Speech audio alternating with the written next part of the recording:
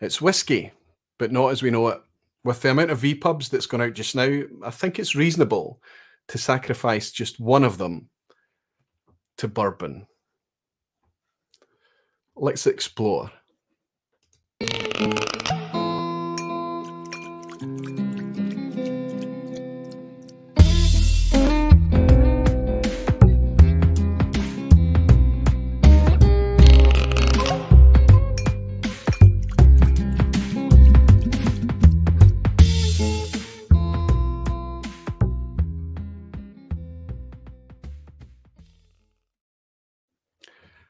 Hello, whiskey folk. Hello, everyone. Welcome to another Thursday night's vPub. I hope you're all doing very, very well. It's fantastic to see so many of you waiting on the pub doors open. Over 180 of you, approaching 200. Wonderful stuff. I hope it's not too cold out there.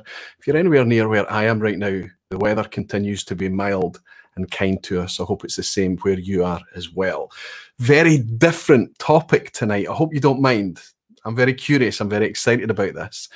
Normally, anybody that's been watching my content for long enough will know that I'm very comfortable in the world of Scotch whisky. And occasionally I'll step outside my comfort zone a little bit and explore Irish and world whiskies and things. But it's very rare that you'll hear me speaking about bourbon, and there's very good reason for that. That, you know, it took me a little while to get my head around bourbon. I struggled to find bourbons that I could really connect with. But it's like anything in whiskey, honestly, isn't it? You know, when I first came to whiskey, I didn't really like heavily sherried whiskies, and I got to love them. I didn't like peated whiskies at first, but I engaged and I got to love them. More recently, wine finishes and red wine matured whiskies, things like that, I've also started to enjoy. So it makes sense that with a similar investment in bourbon, I might start to really enjoy that too. There's quite a few that I've found to be really, honestly fabulous. But does it have to be expensive? Does it have to be high proof? I've invited Chad and Sara along from It's Bourbon Night to give us a little kind of a walk through the bourbon landscape, a bourbon 101 if you like. And a bit later in the stream, I'll be inviting Chad and Sara into the stream to hang out with us and go through 7 drams. We'll need to drink small amounts, I guess. And I've managed to distribute locally through Sevi the Alchemist. I've managed to get some samples out to a couple of the guys that's going to join us tonight for a little game of It's a Speyside, so that they'll be dramming along with us, and we'll get some interactivity from them in the chat as well. Anyway, I hope you're all very well, and I'll jump into the chat to welcome some of the fabulous whiskey folk and dedicated barflies. Good to see so many of you. Wonderful stuff. Tom Arison, Tom Rod, you star. Good to see you out in Chicago. Neil Cochran is here. He's also in the background waiting to pop in a wee bit later for a wee game of It's a Speyside. Jimmy Jazz is here. You star, Jimmy. I managed to hang out with you briefly last night, and it's good to welcome you in here. Greg's Whiskey Guide from France. Excellent, Greg. Wonderful to see you. Spiritworks Tom from down in Litchfield, you star. Some of my community have been treating me this week. I don't want to dwell too much on it. I don't want to talk about it too much, but nevertheless, I want to say thank you to so many of you tonight, and I hope I get a chance. Billy Saunders is here as well, along with Tom was treating me. Robot Scott is in. That looks like a new name. You're very welcome here. Good to see you, my friend. Helen Hellswood is here. Good to see you, Helen. Rucher Lax, Luna Aaron, Frank Rochford, saying hello, everyone. Let me pause a second here while I see that name. I've got a little bit of this dram. It's actually not an ideal starter dram. This is Kalila from a PX cask, but it was here and I fancied it, so I went with it. I want to raise a wee glass and say a happy birthday to Frank Rochford. His other half, Ailsa Brown, reached out and said that his birthday was on the same day as mine. It was a couple of days ago. It's passed. But this is the nearest vPub that was going out. So I want to raise this wee glass and say many happy returns, Frank, originally hailing from Campbelltown. He shares the same birthday as we, so many, many happy returns, my friend. And thank you for your support as well. I'll also say happy birthday to my good friend, the Whiskey Rev. Maybe he'll be dropping a wee bit later, but he usually lurks in the background if he is here. And also my cousin up in Aberdeen, Barry, all sharing the same birthday as me. And my cousin Kevin from the Scottish Gantry was out live on Facebook doing a whiskey quiz earlier tonight. So many birthdays around the same time. Happy birthday, everyone. Happy birthday, Frank. Nice to welcome you in here. Sláinte mhath.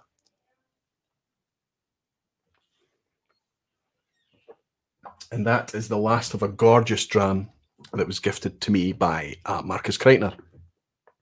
Kilco Brian is here. Good to see you, Brian. Good to welcome you in, my friend. Menno's Multi-Mission is here. Superb. Eric Cunliffe. That's why I didn't want to dwell on it, Eric.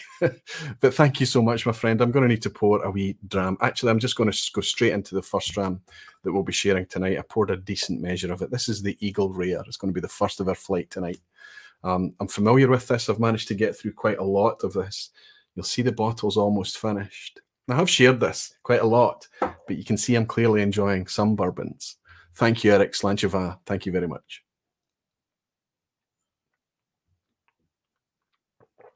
Wow. Dram Dude is here. So good to see you, Dram Dude.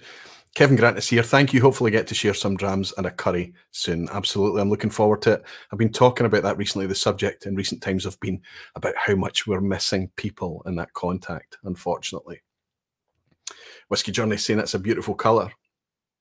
Bourbons tend to be a beautiful colour. They're always very rich in copper and orange tones, aren't they? Ebhead Rolf is in from Norway. Great to see you, Rolf. He's saying, great to be back at the pub. I've been absent for 3 vPubs in a row. Roy sent me a letter stating that if that happens again, it will have consequences. Not at all, Rolf. Absolutely not at all. There's so much whiskey content out there just now. I completely understand. There's just so many things to do. And I'm not just speaking about people creating content and going live and live streams and things. I'm speaking about people coming together on interactive meetings and virtual club meetups and all of these things. And we have to remember how much time that takes and the toll it takes on our health as well. We always have to be careful about how much whiskey time we have in a week. So listen, the vPub is here when it fits around your life. And you can catch up on the replay if you've got the time.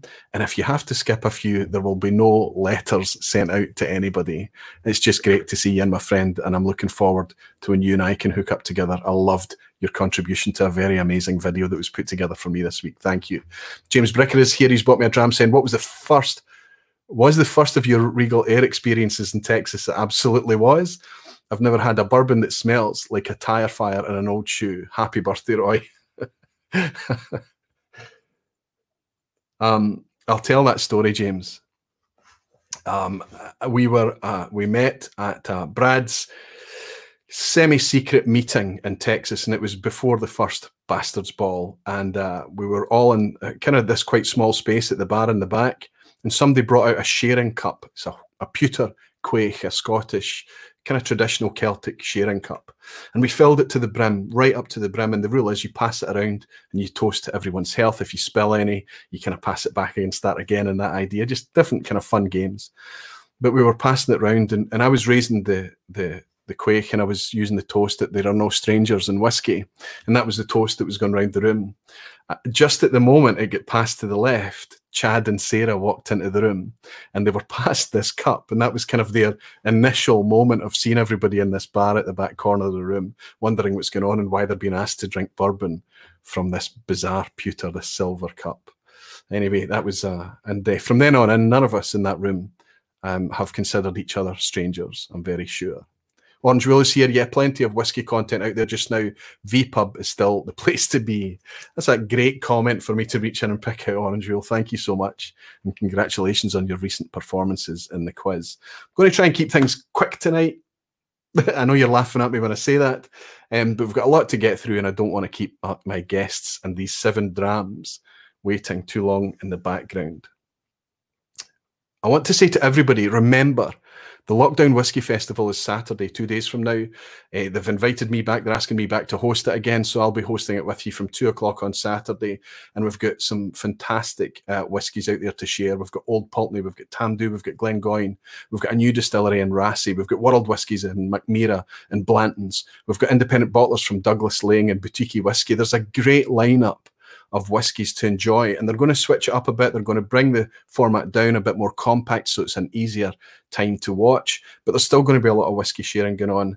New segments in there as well, and this one coming up on Saturdays for a very, very good cause. It's for Maggie's, it's Tomatin's partner charity in the Highlands. It's a cancer charity called Maggie's, and there's going to be more to hear about that on Saturday as well.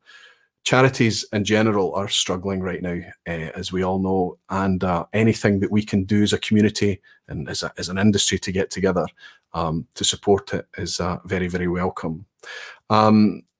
There will be ways for you to donate on Saturday. We'll share more about that at the time, but the prizes that the industry are putting up are fantastic. So please don't miss that. At least drop in and see if there's a way for you to participate in all of that whiskey sharing that's going on Saturday. Lockdown Whiskey Festival. It's not on my channel. I'm hosting it on the Tomatin channel. You need to head over to Tomatin, subscribe to their channel and set a reminder. I'm looking forward to welcoming you there and representing you, the community, in the festival as well. What other things have I got to talk about? I want to be careful about this. There are some gifts that I received this week that really knocked me on my back. They were incredible, and some of them I haven't cleared it if it's okay to share the gifts that have appeared. But what I am going to do is do a kind of Patreon kind of relaxed, more intimate, easy paced thing to kind of share some of these whiskies that were given to me. Some of them are very, very special. And I want to say thanks to everybody that did that for me this week. There was a video put together as well by so many people in the community. I did suffer from mild allergies while I was watching it. I was really bowled over. It was amazing to witness. And there was a gift that came from Angel's Share Glass. It was spearheaded by Andy Arbaghi, I think, but he got loads and loads of the community together to share in this beautiful stave from Angel's Share Glass with a water jug and a little Glencairn and a dropper, and a wee personal message on there alongside the words, "It's not whiskey till it's shared." You could have, I was tissue thin. I was so fragile. And when I was receiving that on my birthday this week, I was just absolutely blown away. You're beautiful, beautiful community. And as long as you guys are hanging out with me, I'll be here to host all of these things for you. I always say it, and I know you will tire of me saying it, but this is a privilege. And I want to say thank you to all of you. More to follow on that. So let's get started on our wee game segment. We're having fun doing this. I don't know how long it's going to last. I don't know how long it's going to stay fun. But while we're doing it and we're having fun, let's keep it going. I've got the London Whiskey Club in standby. I've got some guys over in the States, Leanne Rayner, Zach Andrews, Mark Goins. Trying to remember who the fourth person is. They're going to come in and join from the States. So I'm filling up weeks ahead for content for people to come on and participate in this. So it's nice that we're able to do something that involves the community. I'm going to bring in some people that's local to me tonight, kind of representing the Glasgow barflies tonight. We've got Kilted Moose isn't available. He was one of the first that I'd asked to come along, but he's not available tonight. But we'll get Scott back in the future. We've got Sevi the Alchemist. We've got Andy C over in East Kilbride. We've got Precarious Dave, and we've got Neil Cochrane. It'd be nice for you to put faces to names that you've not met before.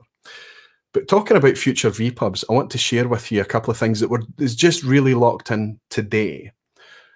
I reached out to Glenallachie just to kind of find out if Billy Walker was interested in coming on a vPub and sharing his vision for Glenallachie and that idea that he's inherited a legacy of stock there. He's managed to put together very quickly a really solid core range of products with the spirit that he's inherited. He's putting a lot of production changes and management changes there as well. And so he's clearly got a vision for Glenallachie going forward. And his audience, I feel, is us. The way he's presenting the product, the value, the price prospect. Billy's coming on, and we managed to nail it down today that it'll be next Thursday night vPub. A week from tonight, we'll be able to welcome in Billy Walker of, well, I mean, he's known as a bit of a whiskey magician, a bit of a whiskey whisperer in general, and he's had a long career in whiskey. We obviously know that he's come from Benriach, where he was in charge of Benriach, Glenglassaugh and Glendronach, but he's now at the helm of what was a virtually unknown under-the-radar distillery from Pernod Ricard, but he has now bought that distillery and he's transforming it. I think that'll be a very interesting thing to bring you guys along and to get access directly to Billy to be able to ask him questions about the projects and the things that he's developing at Glenallachie. Then beyond that, I was gifted a bottle from, you'll need to, it's over my shoulder here, this one here. This came from the community. This was a gift from the Nottingham Whisky Association. So this was from, it would have been from, I've got the slip of paper here. It comes from Tom, Billy, James, Richard, Simon, and Fraser. That's Spiritworks Tom, Billy Saunders, James Burgoyne, Richard Hall, Simon Ray, and Fraser Bell, Whiskey Freedom. These guys are always in here. They're always part of this community and chat, but they live locally together down south, and they've come together again from this chat. It's wonderful, and they've formed this club, and they got together to buy me this really special bottle of Bunnahabhain Burgundy. It's a special release, and I think I would like to use that in an upcoming vPub because I've invited the whiskey maker who created that whiskey and so many more under at Deanston, Bunnahabhain, Tobermory Lechic as well. That she, Julianne, she's still very young. I think she's in her early 30s. She's coming on board. She's come on board as the whiskey maker, the master blender actually for Distell Group. And I've reached out to them to ask if we could hear her story and what her tasks are, what kind of products she's going to be bringing to us from Distell. A distillery very close to a lot of our hearts. In fact, sorry, a producer very close to all of our hearts. We love Bunnahabhain, we love Deanston, we love Lechic, and we love Tobermory as well. So we want to see what the future is from there. Where are they taking that ship? I hope you'll join me. That's in 2 weeks' time. So the vPub is going to be pretty full going forward. Then the extended opening times will still be coming out on a Sunday night with no guests, no structure. You just me, I suppose, a bit more laid back time. But it's great to have that participation. It's great to have that involvement in the community. And I'm looking forward to sharing it all with you. Let's reach out to our Glaswegian friends. I'm going to reach out to Neil first. And you can put a face to a name and we'll get a wee game of It's a Speyside. We'll try and go through this as quickly as we've ever done it. Neil, how are you, my friend? Nervous? Very well, Roy. How are you? I'm hoping you're nervous. I'm very well. I'm doing really great. I need to put my phone on silent, actually. I've just realised, not very professional. Are you comfortable, Neil? Yes? As comfortable as you could expect under these circumstances. Okay, well, you're a friend of mine from the Glasgow Whisky Club. I met you through the Glasgow Whisky Club. You've been a long-term supporter of the channel, and you're very active in the chat every week. I thank you for that. But let me ask you, are you ready to play a wee game of It's a Speyside? Absolutely, Roy. Are you asking or are you answering tonight? I'm asking tonight, Roy. Fantastic. What a fool I am. So thank you, my friend. Thank you. I'm going to pick a bottle that I've brought out earlier. It's the only bottle on my desk. It's sitting here, and I'll say good luck, Neil, and please ask away. 10 questions, and 3 minutes. Continue. Just go right ahead. Is it Speyside, Roy? No. Is it an Islay? No.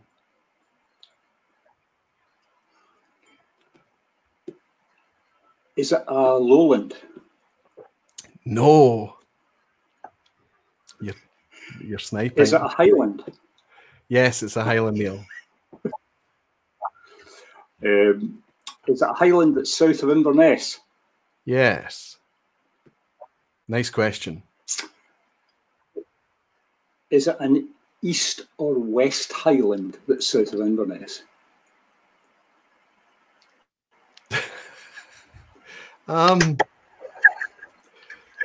Let's suggest neither.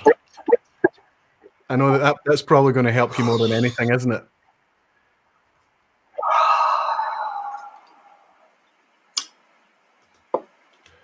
Let me have a wee look. Right. It's not going to be much in it, honestly.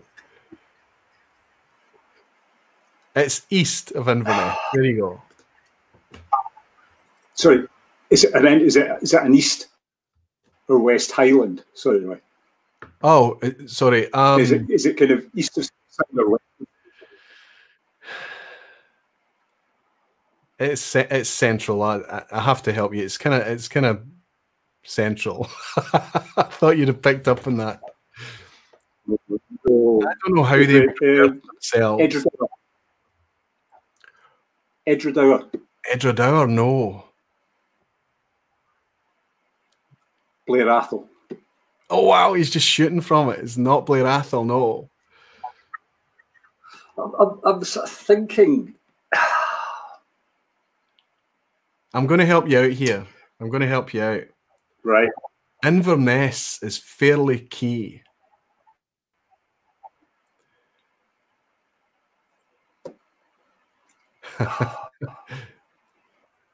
It's central and it's Inverness. A long time ago, Inverness lost its distilleries, Glenvore, Glenalbin, Milburn. They all disappeared, all long closed. But this is what you would have to say it could be considered one of the local to Inverness distilleries. I hope that helps you. Is it Royal Blackfla? Nope. Oh, You're going to be so upset with yourself. 8 seconds on the clock. It's south of Inverness, right? Yes. Ord.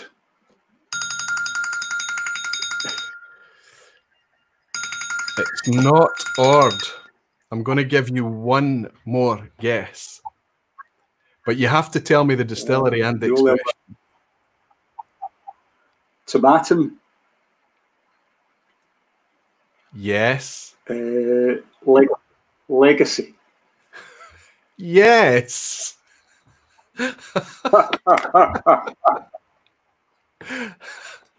Congratulations. I almost spoon-fed you that. See if the other guys don't get as easy a ride as that. They're going to be upset with me. Well done, Neil. You managed it in the end, so it's down to me to send a drama to whoever in the chat first said Tomatin Legacy. You got there in the end, Neil. That was, you really wrung it out there, didn't you? Thanks, my friend. Thanks so much for joining in. Stay a while, won't you? Stay in the background and join us for the quiz at the end, won't you? Yes? Thanks, Roy. Thank you, my friend. Well done. Well done. Oh, you made hard work of that. Let's go over to East Kilbride now and invite in Andy Calderwood. This will be the first time again, like Neil, anybody has ever probably put a face to the name. I've managed to hang out with Andy a couple of times. How are you, my friend? Evening, Roy. Evening. Good to see you. Wow, that was pretty stressful to watch, I imagine, right? He was. Yeah. Well, I'm going to be doing the answering tonight, so a bit easier for me. Okay, pressure falls on me then. No problem at all. Great to welcome you in, Andy. It's nice to see you in a vPub. Let's just get this started, and let me ask you, Andy, is it a Speyside? It is, Roy. Oh wow, is it a Glen? It is not. It's not a Glen. Is it one of the big four? That would be Grant's, Edrington, Diageo, or Pernod Ricard? It is not. Okay, so smaller, Speyside distillery, and it's not a Glen. Okay. We need to try, and this is when it gets tricky. Speyside is actually the trickiest region, I think. I thought it might be a bit easy, but it might not be. Yeah, it might not be. Would you say, is it one of the Dufton distilleries? One of the Dufton? No. Okay, it's not in Dufton. Is there an age statement? There is, yes. Oh, that's terrible. What a terrible question. Can I ask that again? Is it 15 years or younger? It is, yes. Okay. So we're looking, it's not one of the big four. That wipes out most of them. Oh, let's see. Is it a Tom and Till? No. Oh dear. I'm going to struggle. Is it family owned? No. So it's not Glenfiddich and it's not Glenfarclas. Oh, can't they? Those are both Glen. I was going to say, I think you said already it wasn't a Glen. Yeah. So it's not Balvenie then, and it's not Kinninvie. But they're both one of the big four I mentioned earlier as well. Okay. Never started the timer for myself. Well, that's kind of handy, isn't it? Is it owned by Jewers? You're not sure? As a sub-company, yes.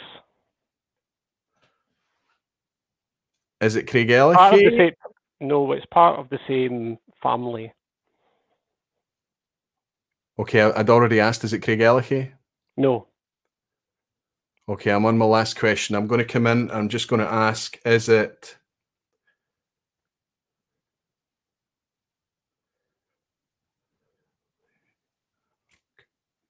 Struggling. It's definitely Speyside, isn't it? Yes, I've double-checked.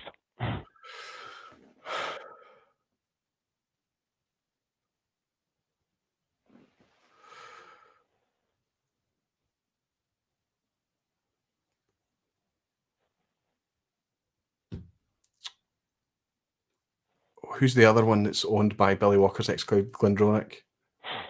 Oh, that Glen title must Glasgow. have gone by now. Is it Ben Riach 12? It is not, no. Oh, lost. You were very, very close, and it's a large, but not one of the four. It's Bacardi, which is Jur's. Jur's, yes. And it's the furthest northeast point of Speyside. And I actually double-checked, because I've had this for ages, and I wasn't sure it was Highland or Speyside, but I double-checked. No, it's definitely Speyside. The furthest, most northeast point, I think, of what is Speyside. Do you know, it escaped me because I was going through the Jur's lineup in my head. I was going Royal Bracklin, it can't be that. Aberfeldy, Highland, it can't be that. I was going through the other ones. Craigellachie and Altmore are the two big Bacardis. Yeah, so I'd mentioned Craigellachie. Altmore escaped me. You've beaten me tonight, big guy. That's me lost 2 for 2 tonight. Well done, Andy. Thanks so much. Stay around for till the end, won't you, my friend? Will do. Thank you, Troy. buddy. Happy birthday. Damn, so anybody that's picked Altmore 12 is getting another prize, either a coin or a dram from me. Well done. Let's reach out to Sevi the Alchemist, pull him in quickly. Sevi, how are you, my friend? Thank you so much for running meal for me today. No problem, Roy. No problem. How are you? Happy birthday. Very, very well. Just to mention that 3 of the folk in the chat tonight, Sevi, Neil and Dave, all have the exact same flight of 7 drams that we're going to be sharing when we get Chad and Sara in a little minute. So I hope you're enjoying your bourbon. I know you're a bourbon fan, Sevi, yes? I'm indeed. I'm just having a little bit of this Eagle Rare 10. I love to start with that. It's very, very nice. Great. Tasty start already, isn't it? Very, very good. But of course, this has got nothing to do with bourbon, buddy. Are you asking or answering? Well, are you dancing? That's the question. Yes, I'm asking. Mostly because if you were to ask me, I would probably not know half the answers. So I think this is easier to do it this way. Okay, let's pull in a bottle. I've got a bottle up here. Core range product, Scotch malt whiskey. Ask away, my friend. Good luck. Okay, thanks very much. Okay, I'm going to go for a few slightly weirder questions here. So I'll start with some easy ones. Is it a Glen? It is a Glen. Ooh. Well done. Okay. That's actually taken out about 4 of my other questions. Is it a teenager? No. Ooh, that means it could be NES, but might be a teenager. Good question. Is it a teenager? I like it. Okay. It could also be a 12, I suppose. Right. I've already got rid of that. Does the distillery have a worm tub or use worm tubs? No. Wow. What questions? Okay. Right. Okay. Now I've actually, that was all my special questions that I guess. So it's a Glen. Okay.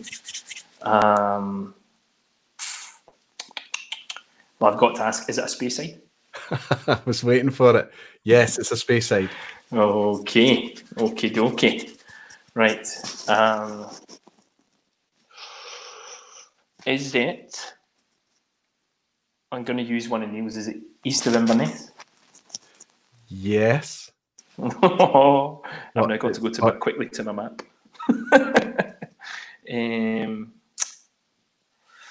Is it a Glendronach? Nope. But it's definitely a Speyside. Glendronach's Eastern Highlands. Sometimes in some books it's listed as a Speyside, but that was my kind of, because that's why I was testing the depends on the reference book you're using, but they identify it as an Eastern Highland now. But it's definitely this one I have here is definitely a Speyside, buddy. Ooh, Eastern Highland. Is it a Glenelgan? Ooh, no. Oh dear. 5 seconds on the clock. Oh, okay. I'm gonna have to start. No, you're good. Plenty time. I'm trying to think now. Is it owned by Diageo? No.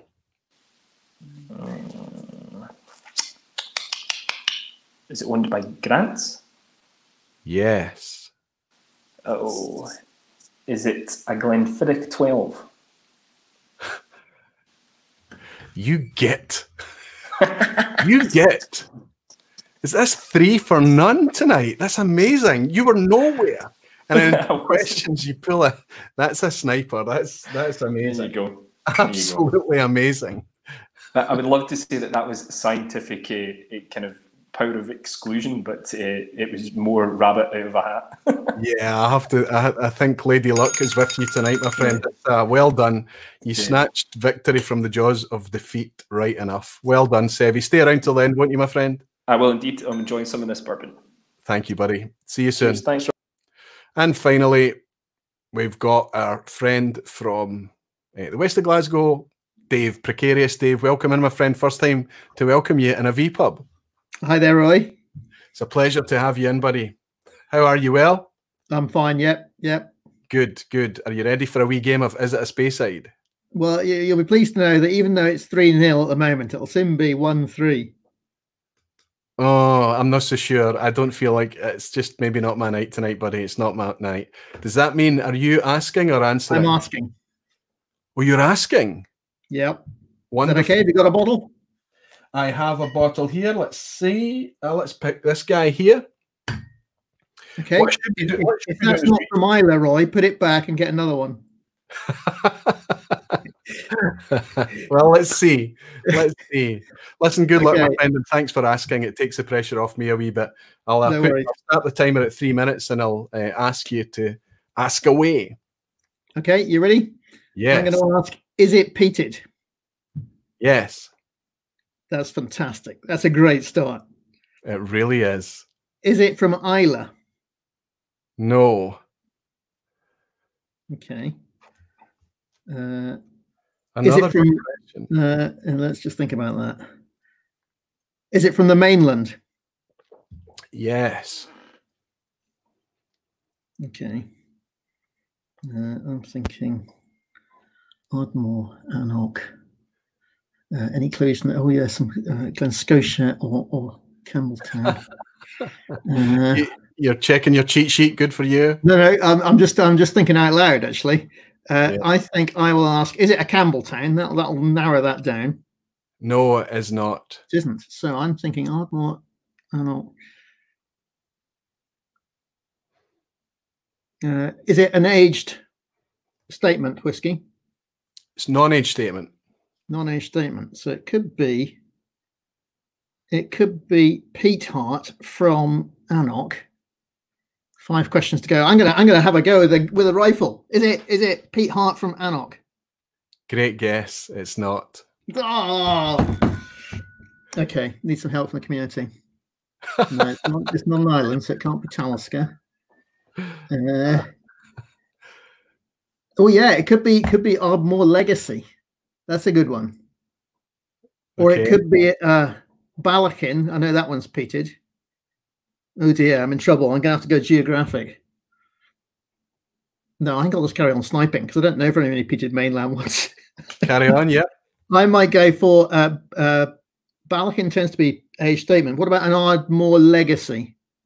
Ardmore Legacy. No. Boom. Oh wow! Oh, thank you for choosing a peated one. That helped enormously. I went for 3 low cost, budget, cheap, easy to get whiskies tonight. That was the theme. I was hoping it would help people out a wee bit. I don't know if anybody even caught onto it. The only I've got to thank the community because it came up on the side there. Another one, it would have been Virgin Oak, Deanston Virgin Oak. We'd never have got that one. So, but it was all kind of low cost, entry level product. Well done, Dave. I'm beaten tonight 4-0. That's okay. Last week I was 4 to the good and didn't lose any, and this time I've lost all 4. I'll hate you forevermore. Sorry about that. Thank you so much. You're going to hang around to the end, aren't you, my friend? I am indeed. Wonderful stuff. Well done. Cheers. I have to go off and just into a corner and lick my is it a Speyside wounds for a little bit. Listen, that's what it's all about. It's all about a wee bit of fun, and all the prizes are on my shoulders tonight. So if you answered any of those whiskies first, you've won yourself a prize. Listen, the moderators have been fabulous. Big thanks out to Alistair Gray in particular, who's sending me wee messages right afterwards, keeping me straight on all the people that won the prizes. I'm waiting for an address, a contact point for 1 or 2 of you, but I'll reach out. I know what it's like. Believe me, I'm behind. I'm so behind on so many emails and messages myself. We'll get that caught up, and don't worry, the whiskey keeps and the coins keep too. Thanks to everybody for participating in it. I hope that you're still having a bit of fun. But let's get on to my guests who are patiently waiting in the background. I couldn't. I mentioned at the intro that it'd been a long time before I actually connected with bourbon. And when I started to connect with bourbon, it was probably about 2.5 years ago, maybe a bit longer. And I tried some higher proof bourbons, the Jack Daniels single barrel strength, I think it is, or barrel proof.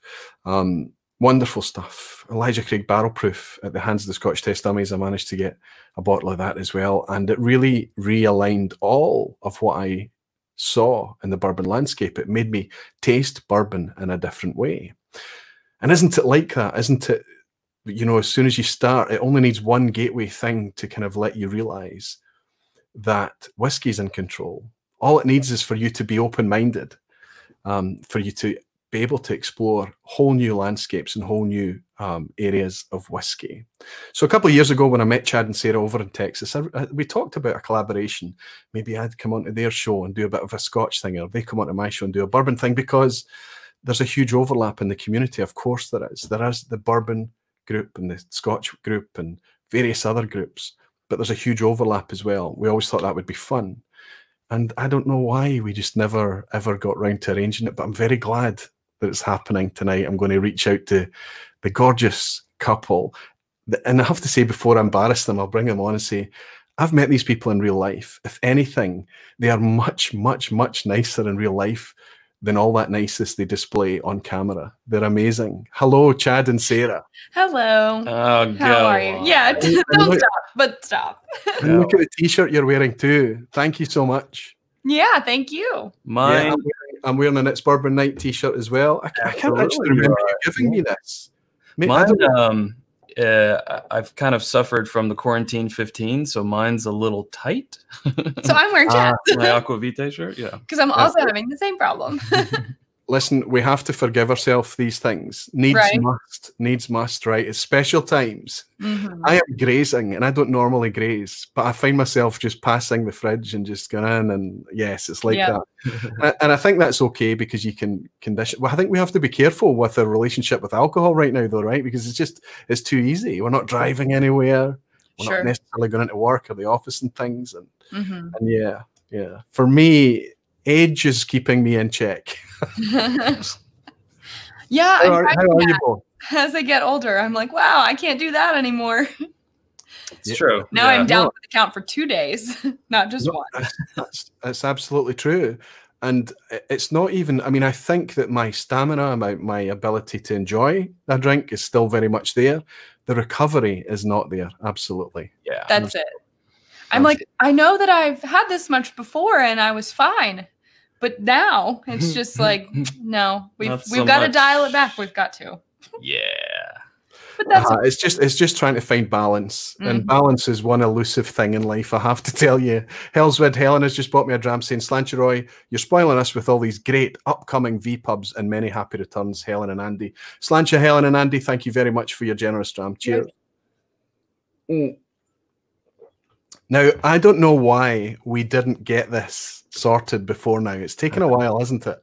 I think we've just been constantly and consistently suffering from that overwhelming inbox and just, you know, we always think, oh, we'll get to that soon. We'll get to that soon. And I don't think you realize how fast time is passing until, you know, right now, I think we're really starting to slow down and feel like we can get a hold of things. Yes, absolutely. Absolutely. And it's a huge time management thing, but you can only manage time if you've got some.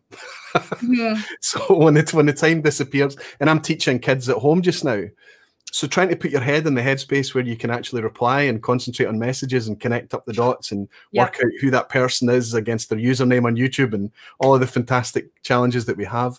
You need to be focused and in a quiet room. And when there's three kids constantly asking for attention and help with various tech, and honestly, the lessons that I long forgotten, it's tricky. But tonight, that's very much on theme, isn't it? There's going to be lessons tonight, and I'm very much your pupil. I hope that that's okay. But not just for me. I mean, the idea is that I think the majority of my audience is very Scotch centric. There we go. That's a good way to put it. It's not that they don't want to try other whiskies. I would say so, because I was kind of hanging out in the chat, you know, 2-3 hours ago. It seemed like us, you get people filtering into your chat kind of early. So I was watching periodically and saw a lot of comments like, you know, because your title is bourbon better than Scotch? People would be saying, nope. Okay. Be like, well, that's the episode. And I'm like, oh boy. Do you know? And I said, I wrote in the description, and I wrote when I put it out on Twitter and things, I said, look, this is clickbaity to put that title there. But I think that whiskey, because it's whiskey, whether we're talking about bourbon or American whiskey or whatever, or Scotch, Irish, world whiskies, it's whiskey. Whiskey teaches us not to close our minds. How many times have you said, I don't like, only to discover that it's just that you've not learned how to like yet? Yes. Yeah. Exactly. Yeah. I think it's funny because I think we're getting the flip side of the coin with our channel. Because we get, you know, a lot of just strict bourbon and American rye drinkers. And so it's interesting. And we kind of like what you were talking about when you first started this episode of just not having dabbled in bourbon much. And we're the exact opposite, because we're from Kentucky, where bourbon comes from. We just haven't made it through all the bourbon yet. And so we haven't dabbled in Scotch much, although we have picked up in the past year. We have. And a lot of that is thanks to our community, you know, giving us samples or like, hey, you should try this. I think you would like this. A lot of things that were finished in ex-bourbon casks and so forth. And we have been finding, you know, some things, but largely in part to our audience. Right. So thank you. Yes. And I know that when you and I talked about a collaboration going back to early last year, or maybe even the year before, that was initially the idea. But I think when I worked out that there was such a crowd of people that were keen to see you react to certain scotches and things, I realized that maybe I would have to come up with something that had a better angle than that. I've got a super chat in from Graham Young. Thank you, my friends. He's saying, Graham Young up in Canada. He's on front line. He's in medicine, of course. Caught my two faves together from work with PM. Thank you for joining us, Graham. Thank you. James Bricker as well said, I need some cowbell. Love the bourbon, Roy. Thank you, James. We've obviously had a chance to meet. I wanted to stand up anyway. Cowbell, of course. Yes. Yeah. And Brian Brennecke as well is going to be looking for some of that as well. It's not about one better than the other. It's about folks who put so much in the craft of making any whiskey and the friends we enjoy their craft with. Cheers and happy birthday, Roy. Brian, thank you so much, my friend. I'll raise this wee glass of Eagle Rare. Is this the cowbell? Do you have it? That was well said. Yes, from Brian, absolutely. And so for all of your super chats, plus for your birthday the other day, Roy, a cowbell cheers. Happy belated birthday. Thank you so much. Thank you. Yeah. Sláinte. So are you having the Eagle Rare? I'm sorry. I wanted to keep up, but I think I'm mixed up. I'm going to make sure that what you're having. You are in the Eagle Rare. Okay. Yes, I poured a big measure. I've managed to get through it. And I have to be mindful, because as we go through this flight tonight, the proof ramps up. It really ramps up. So I'll just pour a wee bit more of this, because I want to talk about, this was a gift to me from the community as well. And there's 2 or 3 people in my mind that I think this has come from. Every other one that's a gift here tonight, I remember who it's from. But I was handed this, I think, when I didn't have a pen or anything to write on the bottle. Or it's so difficult. So whoever's gifted me this, I'll say thank you so much. If you're here tonight, call me out by all means. But you can see, I hope you see how much I've enjoyed it. This is a single barrel select. It's for vine and table, actually. But am I right in saying that is all Eagle Rare it used to be. Yeah. Yeah. At one time, Eagle Rare was just a single barrel. It started to become so popular that it's no longer. Harlan Wheatley, who's the master distiller of Buffalo Trace, where this comes from, he has said that you can occasionally get a bottle that is legitimately a single barrel just because it met that profile and didn't need to be blended into any type of batch, but there'll never be any type of markings on the bottle to tell you that. Got you. The that's obviously them just trying to keep up and chasing some efficiencies, I think, probably, right? Yeah, totally. Yeah. So I think in that way, you do get some more variance with this bottle. Like they're going for a certain profile, but I think it's got a little more flexibility than, say, your average like small batch or something. Because like Chad said, it can be a blend of 2 barrels. It can be a single. It could be 10. Like we just don't know. Bottle to bottle. I haven't, honestly, it's been a couple months since I've had some Eagle Rare, and I'm getting more of an earthy note than I remember. And I think you mentioned before a little bit of cherry. Yeah, of course, Roy, yours being a pick, being an actual single barrel, I'm sure that's going to vary a little bit. But no, the only 2 notes I had to share with you just from enjoying it tonight was cherry. Oh, okay. Strong cherry, and there's a boiled sweet that we have in the UK that's based on cherry. It's a medicinal sweet called it's Tunes.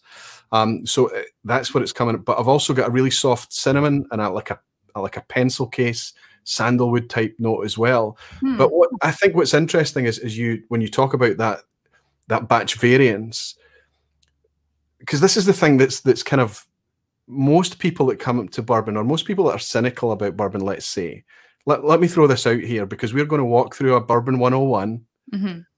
But the gambit is that Scotch, because of the refill barrels, and we've got much. We're not as tightly restricted in terms of the maturation vessel in Scotch.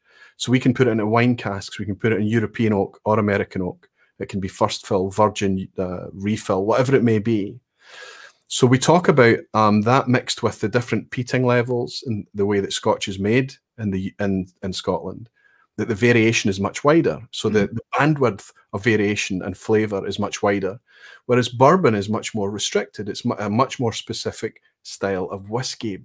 But I have found with every style of whiskey that I've ever ventured into and spent any time with, the more time you spend with it, the more variation appears. Has that happened with you in bourbon? Definitely. I think it is, a product of just having your palate become more accustomed to different flavors over time. And I think as bourbon has become more popular, that, Scotch has sort of a regional difference, right? And I think that we're starting to see a little bit of that in bourbon. Like, for example, which I'm sure Texas bourbon is a very different flavor profile than, Kentucky bourbon, and it is a climate thing. So I think there's kind of multiple angles that you could take into that. I think that there is starting to be. And to take it even more granular than that, what you mentioned there, what got me off on that tangent was the batch variation when you talked about, obviously, the single barrel editions and what Eagle Rare are doing. Can you see from bottle to bottle, can you feel the differences? Can you taste the differences yourself?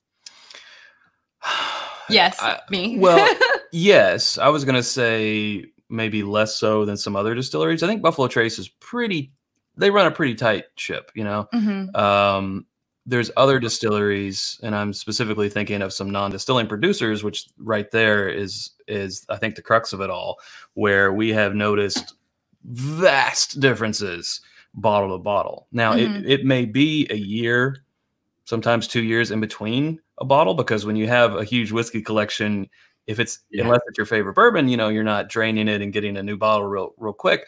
But even just a year to 2 in between to notice a night and day difference in some distilleries is crazy. Buffalo Trace, I do think, is more consistent. Yeah. I think the bigger distilleries in Kentucky. Also, that's got so much to do with depths of stock, then, isn't it? And probably control over that stock as well. And also probably the volume of the batch. Sure. Yeah. But I do think like an example like Booker's, who does multiple releases a year, or Elijah Craig Barrel Proof, you know, they're keeping the same, somewhat of the same profile each time, but there is definitely a difference, and you can develop, you know, there's definitely favorites amongst those, and you can taste the difference between those batches. So I think a little bit of that, again, is just, you know, going for slightly different profiles. But I think as your palate evolves in tasting bourbon, you will be able to pick out. I think we're all in the same, whether it's Scotch or bourbon. We're after variation. We're after new experiences and new flavors. We quite embrace the batch variation.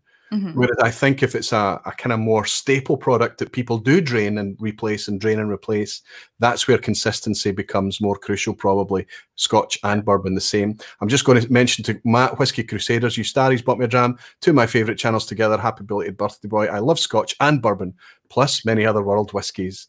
Matt, you are absolutely... any whiskey is welcome in your table. I know that. For sure. Yeah, Matt's definitely been one of our, I would call him like our Scotch spirit, our spirit guide, literally. He's the one who will reach out and be like, hey, I have a couple of Scotches. These seem like they're more up your alley versus, you know, a lot early on, people would just be like, try Ardbeg. I want to see your face. And Matt's more of like, no, I have a feel for your palate. You need to go this direction, which has been like the majority of the ones that I think that we found that we're more open to. Good for you, Matt. Good for you. You Scotch evangelist, you. I'm more indebted than I ever thought I was. Craig Duff, my brother, has joined. He's in tonight and he's joined the Aquavite Barflies. Welcome in, Craig. Good to have you, buddy. I've also got a dram bought for me by you star Alan McLaughlin. He's saying, sorry, I have to go. Busy week, birthdays. Got family wanting to FaceTime. Out for me tomorrow. Hope you had a great birthday, Roy. And hi to Chad and Sara. I'll watch the rest on replay. It's fantastic to have you in, Alan. Thanks for joining and leaving me a wee dram before you go, my friend. Wonderful stuff. Also, the SoCal or Southern Californian Dram Tram.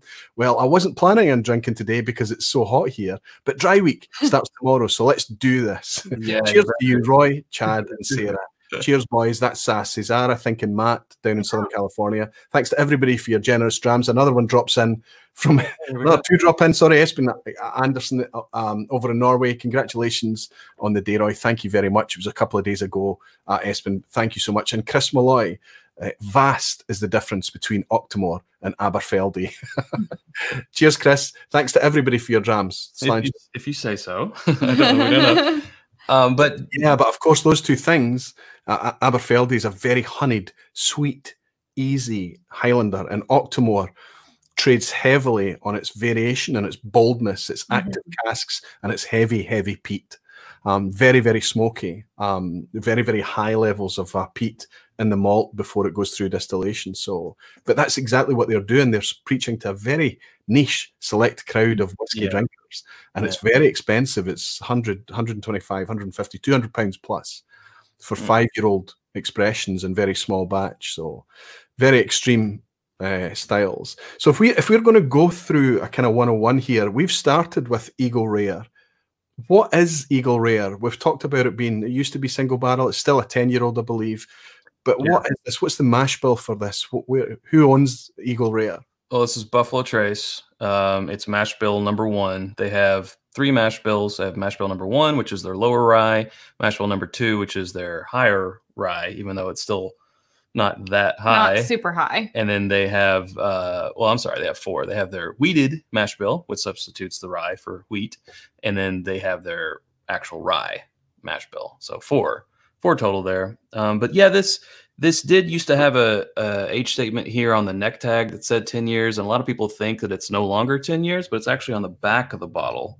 Yeah, it says here. Yeah. So have it down there now. Now, I wonder personally if that is a move, you know, a midterm move to eventually take that away without, you know, to just gradually like ease you into the taking away of that. I'm not saying that it is. I actually haven't heard that at all. That is totally speculation. Like another I'm just going to use the term tonight since we're on Aquavite. Another dram that we're going to have later tonight did the same thing. Moved it to the back, then moved it completely off. I think that's more on that later. Yeah, a way to kind of. I think I know the one that you're talking about.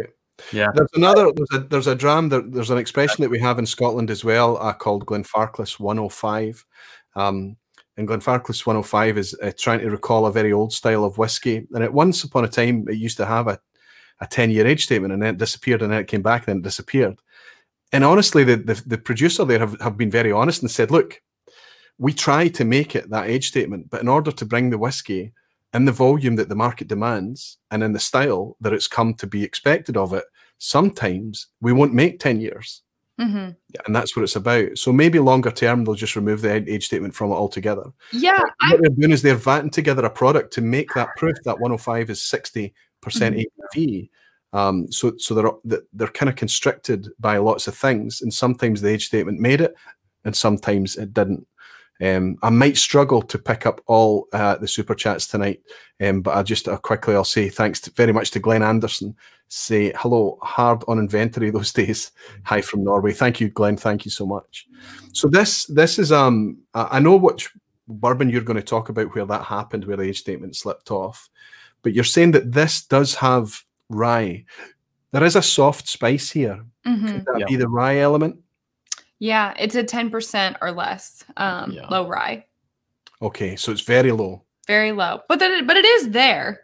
But for contrast, their higher rye is only between 12 and 15%. So not a whole lot. Yeah, but you may be familiar with other Buffalo Trace products of this mash bill. Stagg is in this. The E.H. Taylors are this mash bill. Buffalo Trace. Benchmark. Old Charter. Yeah. I've got a complaint about Buffalo Trace. Let's hear it. The standard Trace, and by the way, we suffer from this in Scotch as well. It's not exclusive to Buffalo Trace. I can go and buy Buffalo Trace off the shelf in my supermarket. It's widely available, and honestly, it's always a very good price. But in the UK, it's 80 proof, 40% ABV. Oh. Honestly, you sip it in contrast with anything else, and you can taste the water. Yeah. It's so thin. It's all that. Now, I was sipping it alongside a 45% Maker's Mark. It was the same price, the exact same price. I bought them at the same time. I'm sipping them side by side. And the extra mouthfeel, the extra grip, and from the perspective of a sipper that the Maker's Mark had over the Buffalo Trace made it a completely different drink. Now, the Buffalo Trace was great as a mixer then, but it's rendered a mixer suddenly by its low ABV, whereas the Maker's Mark could be either or. You could enjoy it as a sipper as well. That doesn't happen in the States. You guys have it higher, right? Yeah, it's 90 proof here, which I don't know why that happens. I think there's a similar case with some Australia, yeah, that things that are, they'll be like, we have two friends that live over there, and they'll be like, why is this 80 proof here and it's not in the US? I have no idea. Well, I think they get taxed. I don't know about over there, proof? but yeah, I know in Australia they're taxed on proof. So I don't know if it's the same where you guys are or not. No, it shouldn't be. I mean, what traditionally happened is that the domestic ABV was 40, and that's a legacy thing. Blends and way back, the original malt whiskies as well would have been, and I'm generalizing, but 40%. But export strength tended to be a little bit higher, 43. But I was struck by that, and I remember reviewing a Buffalo Trace at 40% and complaining about that. And I got lots of comments saying, no, you made a mistake. It's 45, it's 45. But clearly here it's 40. It's a shame. But this is 45. And it's a great starter for this flight tonight. Are we ready? Are we ready to move on to Dram 2? I'm ready. Sure, yeah. I was just saying this is kind of like the big brother of Buffalo Trace because they are stateside anyway, both 90 proof and same mash bill. And this one is 10-year, whereas Buffalo Trace is not age stated, but it's usually, they say, a blend between 7 and 9 year. Yeah. So this is just kind of the bigger brother for about $8 more here. Yeah.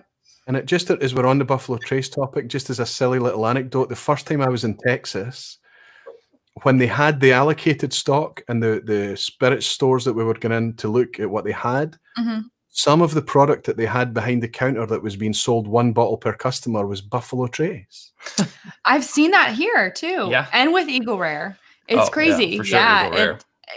There was a year where you couldn't find Eagle Rare for like 3 months, and then all of a sudden it was back. I think that they just have allocation, you know, strict allocations and some supply and demand issue, obviously, with their higher, you know, profile stuff, but it's even started to come down to just, you know, Weller Special Reserve, we all know, but it started to trickle down also to the Eagle Rare and even Buffalo Trace sometimes. Yeah, I've seen places, even Ancient Age, which is also a Buffalo Trace brand, being allocated, which is insane. But I mean, I guess but that's a marker of the boom that you guys are experiencing in bourbon right now. Okay, yeah. It's incredible that even the things that would have been considered staples suddenly dry up and are difficult to get a hold of. I think we're opening this together now, and I want to give a shout out to my friend and long-term supporter, Dwayne Large. Everybody knows Dwayne. I call him Sir Dwayne now. He's a great guy, and he gifted me this small batch Elijah Craig from his own personal stash. And I think there was a store pick or a single barrel element of this. I'm not sure, but it said it's hand selected and bottled again by Vine and Table, which suggests that Eagle Rare could be also from Dwayne. He was one of my suspects. A clue. Yes, the Vine and Table thing right up there in Indianapolis, actually. So that's the one that you have is also a pick. We just have the regular off the shelf Eagle Rare, or Elijah Craig. What are we on? What are we drinking? Chad, it's only the second one. Get a hold of yourself. And look at what I've done. I've made a mistake of pouring a fairly generous one for my second one as well. About like ours? Yeah, I think I'm greedier, but I'll to be careful. So let's take me through this. What's the contrast between this and the Eagle Rare we've just had? Well, just a little higher proof. Yeah, 94. 94. But I think this one punches a little bit above its weight class. I agree. It seems to have just a little bit more punch to it. I can't recall off the top of my head what this mash bill is. I also cannot. So maybe someone in the chat will generously help us out. But it's Heaven Hill. If you know anything about me, you know I love Heaven Hill products. I get a bit more brightness and floral on the nose of this one versus like that earthy cherry note that I was getting on the Buffalo Trace. Now I don't know what you're getting, obviously, because yours is a pick. Well, it's fresher, definitely. So I'm getting a little bit of a kind of almost eucalyptus note. So still in a kind of medical confectionery or medicinal confectionery theme. But to me, there's also a huge sawmill element here. This is very kind of, there is a woody element to me that jumps out that we probably don't get often in Scotch. Very, I mentioned the sandalwood element on the Eagle Rare, but for this, it's so interesting to me that you just this is almost dusty wood. It's like a sawmill. Yeah, I get that. It's really interesting to me that you describe it as like a bit of a medicinal, because I'm super like anti-medicinal, you know, too much eucalyptus or minty, or especially like a licorice cherry, you know, that type of flavor is a turnoff to me because it reminds me of cough syrup. And I really hate licorice also. And so I don't get any of that at all, but I think it's just interesting how, you know, we've both trained our senses so differently, that you're picking up on that. Okay. I'm surprised. Immediately I'm surprised. The palate is completely different. Oh, sure. That's a big surprise. Yeah. I don't do this very often. If I have a bourbon, it tends to be in isolation. To sip in contrast like this and to get that impact, that's nice. Would you say it's a positive or a negative? Very positive, but it's not to take anything away from the Eagle Rare. Sure. The Eagle Rare was like a richer, kind of redder, sweeter thing. Yeah. More kind of, sweet. This has got some nice effervescence and texture and a bit more kind of grip around the palate. It's brighter, as you say. The confectionery note is there, and it's medicinal confectionery, but it's dependent on our geography, I think, and our references that we build up. I don't have negative when I was given sweets as medicine when I was young. That was a super positive thing over the medicine. Yeah. So I enjoy those flavors, and when I find them in whiskey, definitely. I'll just say thank you to Warner, sorry, the One Glass Man. Thank you so much. And he's saying wonderful to see you guys together. And he's saying that his birthday was the day prior to mine. Many belated happy returns, Warner. Cheers to the most popular bourbon couple as well, please. Absolutely. And Graham Horner has bought a dram to say happy belated birthday, Roy. To my favourite channels, Scotch and Irish hold my heart, though bourbon does creep in every now and again. Good for you, Graham. Thank you all so much. Thank you. So yeah, that's interesting already. Roy, you were saying like that. What were you saying on this one? The wood element. He said a musty wood element. A musty wood. I definitely get that. I get that, but it's sort of like in combination with a baking bread element.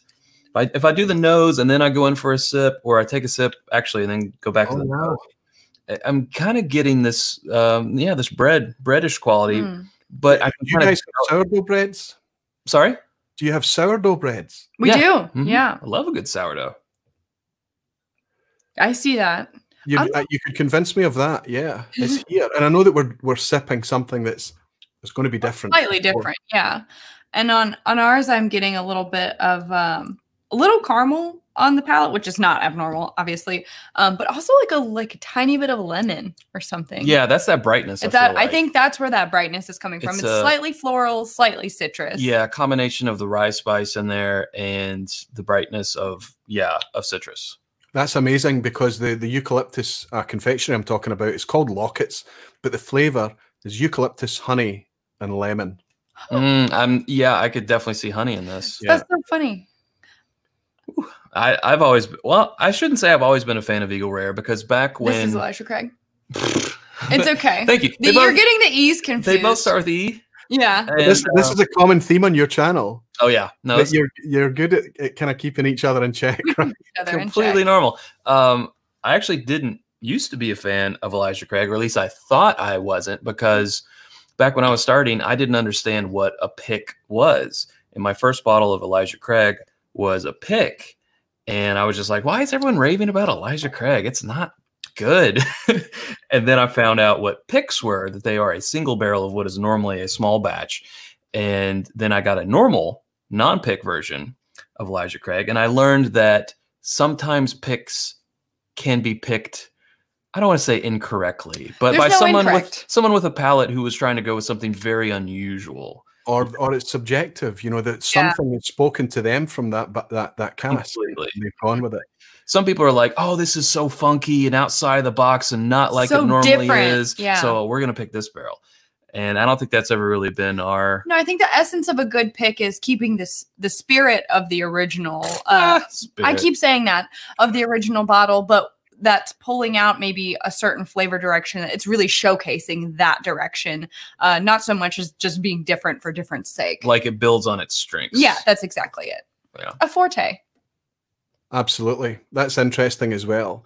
Well, in the spirit, sorry, I apologize. That wasn't intentional. Every time we say spirit. Of sipping and contrast, I'm going to reach out for number 3 so that we can do a bit of back and forth, if that's okay.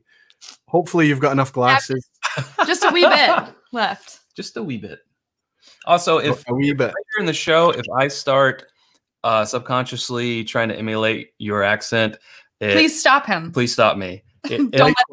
Let's agree, if I start to pick up on phraseology that you guys use, it's a human thing.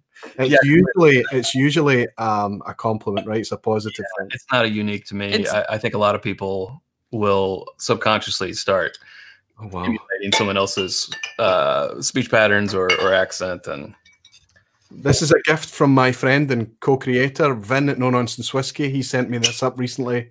Vin, thank you so much. You'll see it's had a good hit. I've already started sharing it. All the drams that we're sharing tonight are being enjoyed by the guys in the chat. So Sevi has some, Neil and Dave are both enjoying the exact same flight as me tonight. So it'd be interesting to get their feedback, and they can call us out on the nonsense that I'm speaking. Or they can hopefully agree in some of the things that I'm picking up. Well, just so you know, this was a live uncorking for us. This was a fresh cork pop, and I think we have one other tonight that's going to be that. So I was going to have 4 uncorkings tonight. But because I wanted to get the drams out so that they get some of the guys in the chat, some of the guys local to me that were coming in to participate in that little game show element we had going there, I wanted them to have the drams, so I had to uncork in advance. Yeah. So I opened some of these. Somebody came and delivered a package earlier today, and literally they looked in and this desk was clear. The only thing that was on here was about 7 bottles of bourbon. And I'm sitting here at like 1:30 in the afternoon, just uncorking. And they kind of looked and they were like, okay. And then they're just kind of like, and they just, you know, oh, it's lockdown, you know. Yeah, so I wasn't drinking, and I wasn't drinking. Michael Porter at Sunday Evening Scotch. Cheers to this topic. I've fallen in love with bourbon over the last year. Their channel has been key in learning and fun. I noticed that Russel's single barrel is no longer behind you. My favorite, the Russel's single barrel is one of the uncorking I was talking about. This is also from Sir Dwayne, believe it or not. And I've already opened this up tonight, so I'm looking forward to trying that soon. But the one we have in the glass just now is often celebrated for being very affordable and good quality. Is that correct? Yes, it is. Four Roses, you know, you talk about almost an independent, right? They're not part of the big. No, they are now. Yeah, they're okay. Campari. No, that's no. Wild Turkey. They're Kirkland, Kieran. Why don't I know this? My brain just blanked. Macaulay Culkin? No, that's wrong. No. Yeah, they're Japanese owned. Yes. I'm totally blanking. Again. It's like send the chat to help. Kieran? Kieran? Oh, I don't know. I forget. Anyways. Kieran is a Japanese company. That's it then. Ben Marnock and Gordon Dundas. So Ben is, both of these guys are in the industry. Ben Marnock works in a bottling plant, bottling for various producers. And Gordon Dundas is the global brand ambassador for Ian McLeod, who make Glengoyne and Tamdhu. Wonderful to have both of you in and confirming that it's Kieran that owns Four Roses. All right. So yeah, Four Roses, there's definitely Four Roses fanboys out there Buffalo Trace and well, pretty much a lot of the big ones. Yeah. But Four Roses is unique. Their unique thing is they have 10 recipes. So they have 5 yeast strains and 5 mash bills and 2 yeast strains to make 10 recipes total. Now this is their single barrel, 100 proof. So this is recipe number 1, which is their high rye. Now this is actual high rye. This is 35% rye. So we're talking, I love 60% corn, 35% rye, 5% malted barley. They have a lower rye mash bill, which is still 75% corn, 20% rye. So still, you know, talking about Buffalo Trace, still a high rye, and then that 5% malted barley. So this is that kind of explains a lot to me, because this is suddenly smelling. This is nosing green to me. It's much greener. Almost, it's making me think about. It's making me think about grass, but I'm not thinking about bright green, fresh, mature grass. Again, it's a drier cereal thing. Yeah, I do get that, and I with the rye get a little bit more like baking spices. I'm getting a little bit like rye bread on this one. Yeah. So the recipe on this one is called OBSV. And that V is referring to the yeast strain, which they describe as delicate fruit. So one day I'll have it memorized what all the letters mean. I think I have it every year. I'll revisit it and I'll be like, I knew that. No. And that's not your job. That's not your job. Your job is to host and be entertaining and do what you're doing. Yeah. And the community is knowledgeable enough for anybody's needs, and they can chime in and help you out when you have missing pieces in the puzzle. That's an amazing thing, again, in contrast. Right. That's bizarre. Yeah, you definitely get the rye coming through more. And you know all the things that I kind of associate with bourbon? Some of these are going to sound negative, but they're just there. Obviously, I'm getting lots of heavy vanilla extract. I'm getting lots of the oak and the wood. I'm getting that toffee caramel flavor that we associate with bourbon and all of these. And I'm also getting a little bit of an acetone, almost kind of chemically painty note, but you only get that, I think, if you're coming from a different style of whiskey, you can sometimes pick that up. Yep. What's happened with all of those notes tonight is that they've fallen back into the background. I'm starting to taste past that because of the contrast thing, because I'm focusing on the things that differentiate rather than the common features that they have. Well, one thing that we've discovered about Four Roses doing blind flights is the Four Roses, I think depending upon the recipe, but especially some recipes really stick out as being so unique that when you put it in a blind flight of 4, it can actually hinder it. I think just because it becomes the outlier because of its uniqueness. Where if you're trying, like, let's just say a classic bourbon flavor, oh, this is kind of, I don't know, kind of funky, you know, just because it's different and unique and maybe more floral, or maybe has that higher rye that's giving it some, you know, holiday spices or some cinnamon stick or so forth. And it can, a lot of times we find Four Roses when we review them independently, we love, but when we do them blind, a lot of times they end up more towards the back. That's interesting. You know, you try them side by side and it can hinder it. Sure. I think, yeah, the uniqueness just makes it like, oh, this one's different. I don't know how I feel about that. Different scares me. Yeah. Well, that's right. And I think that if you sip it in isolation, it doesn't scare you because you're going to sit there and enjoy it. Right. But as soon as you contrast it into other things that's a bit more similar to each other, whereas that is the standout. The same dynamic happens in Scotch. I'm going to hit you with another dynamic in a minute because it struck me now. Jeff Patron, I played a little game with him the other night, and he managed to beat me the other night as well. Jeff, good to have you in. He's saying talking about yeast strains isn't entertaining. I've got a community asking me to do an entire vPub on yeast. I'm like, what? I just like, you make bread with it. I don't know. Yeah, you're right. Yeah. There's something that happens in whiskey, and it's a concept that I don't always focus on or think about, but when it hits me, and it's happened right now. And it's interesting because the guys in the chat are drinking the exact same whiskies I am, and you guys are kind of similar. Depending on the whiskey that you're sipping and how you sip it, it activates different parts of your mouth, and it leaves a tingle at different. Some are very frontal, the top gums, the tip of your tongue. Some are along the side, some are the palate or the roof of your mouth, and some are towards the back. Suddenly, the back of my palate has been activated. I don't. Yes. Is that right? That's right. Yeah, are you just indulging me, or do you have that? No, it's real. Who told us that? Was it Dixon Dedman? Dixon Dedman of Kentucky Owl was leading us through a tasting, and he was saying how when you drink something that's more like less rye forward, maybe a wheated or corn forward, you're going to notice it activate the front of your tongue or maybe even the sides. But something with a higher rye content will definitely go to the back. I'm also getting, and it could be a combination of the rye and the 100 proof, but I'm getting what we call a Kentucky hug. So that warmth in your chest, it's nice. I like it. I love the phrase Kentucky hug. I'm not getting hugged yet. No, I have to say. I do think that in comparison to the Elijah Craig going back, the Elijah Craig seems a lot softer and sweeter when you compare it to this. But that's, and if imagine if we went all the way back to the Eagle Rare, then that would be super sweet then. Yeah, super mellow, just to have that proof, that proof comparison. See, when you Don Nishita is suggesting that Don, he's a star, and he's saying for myself, choosing a preference between Scotch and bourbon is like choosing your favorite child. I love both equally, but some days I may prefer one over the other. Absolutely, Don.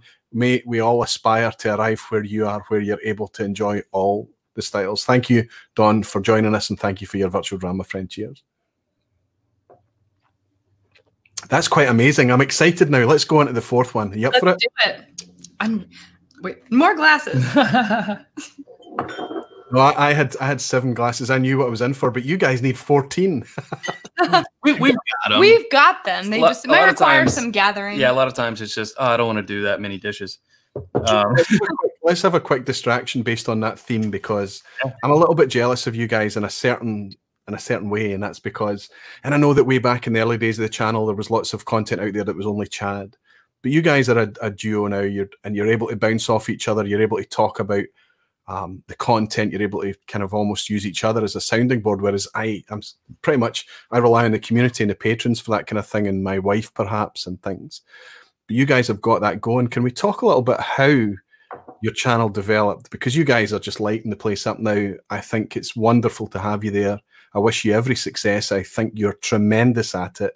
It's almost like a perfect storm, you guys coming together.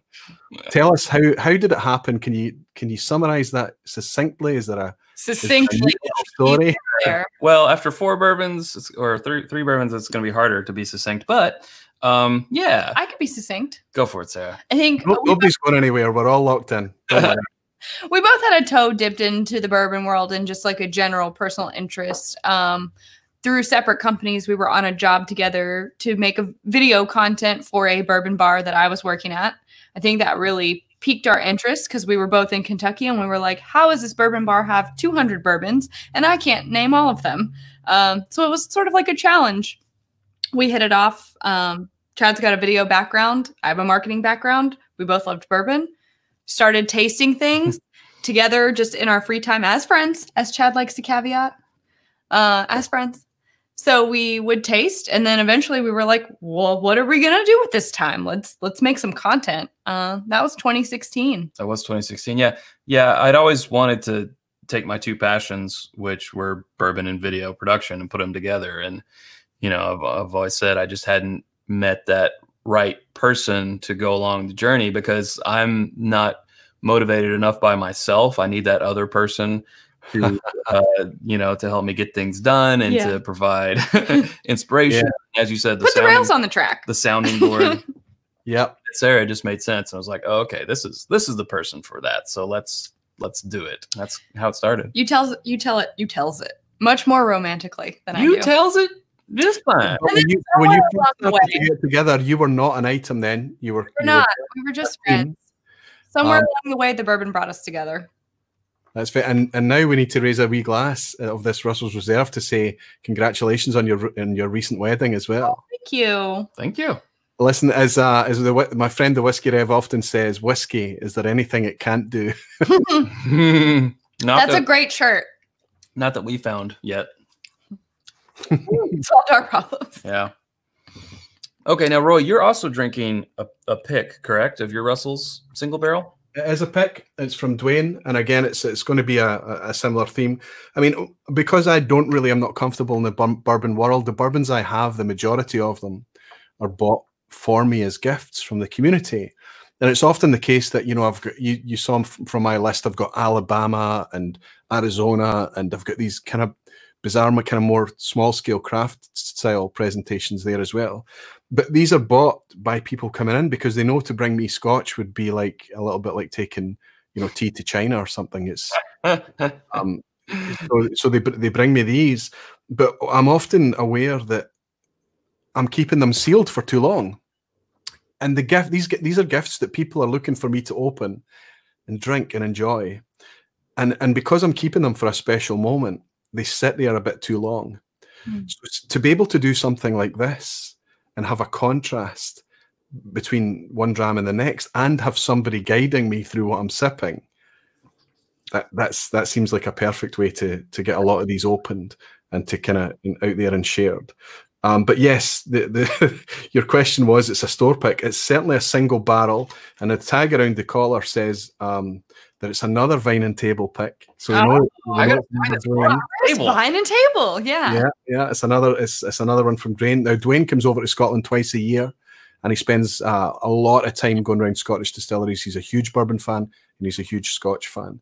And he always kind of, if we get a chance to meet up, he's always got something nice in his backpack for me. So thank you to Dwayne for that as well. Well, I knew that your Russell's was a pick, so we picked a pick. We picked a pick that we picked as well. So we were actually on this pick. This is what's known as the Warehouse Delicious because it comes from Warehouse D. But this was a collaboration of the Lexington Bourbon Society, which we're both members of, and Chad and Sara of its bourbon night. We kind of nudged and we're like, nah, that's this one. It's this one. Come on, it's this one. The nice thing about being able to taste single barrels, like to do a pick at Wild Turkey, is that you can taste, I think, between like 9 and 12 generally. The bad thing about picking at Wild Turkey is that you taste between 9 and 12 barrels. Yeah.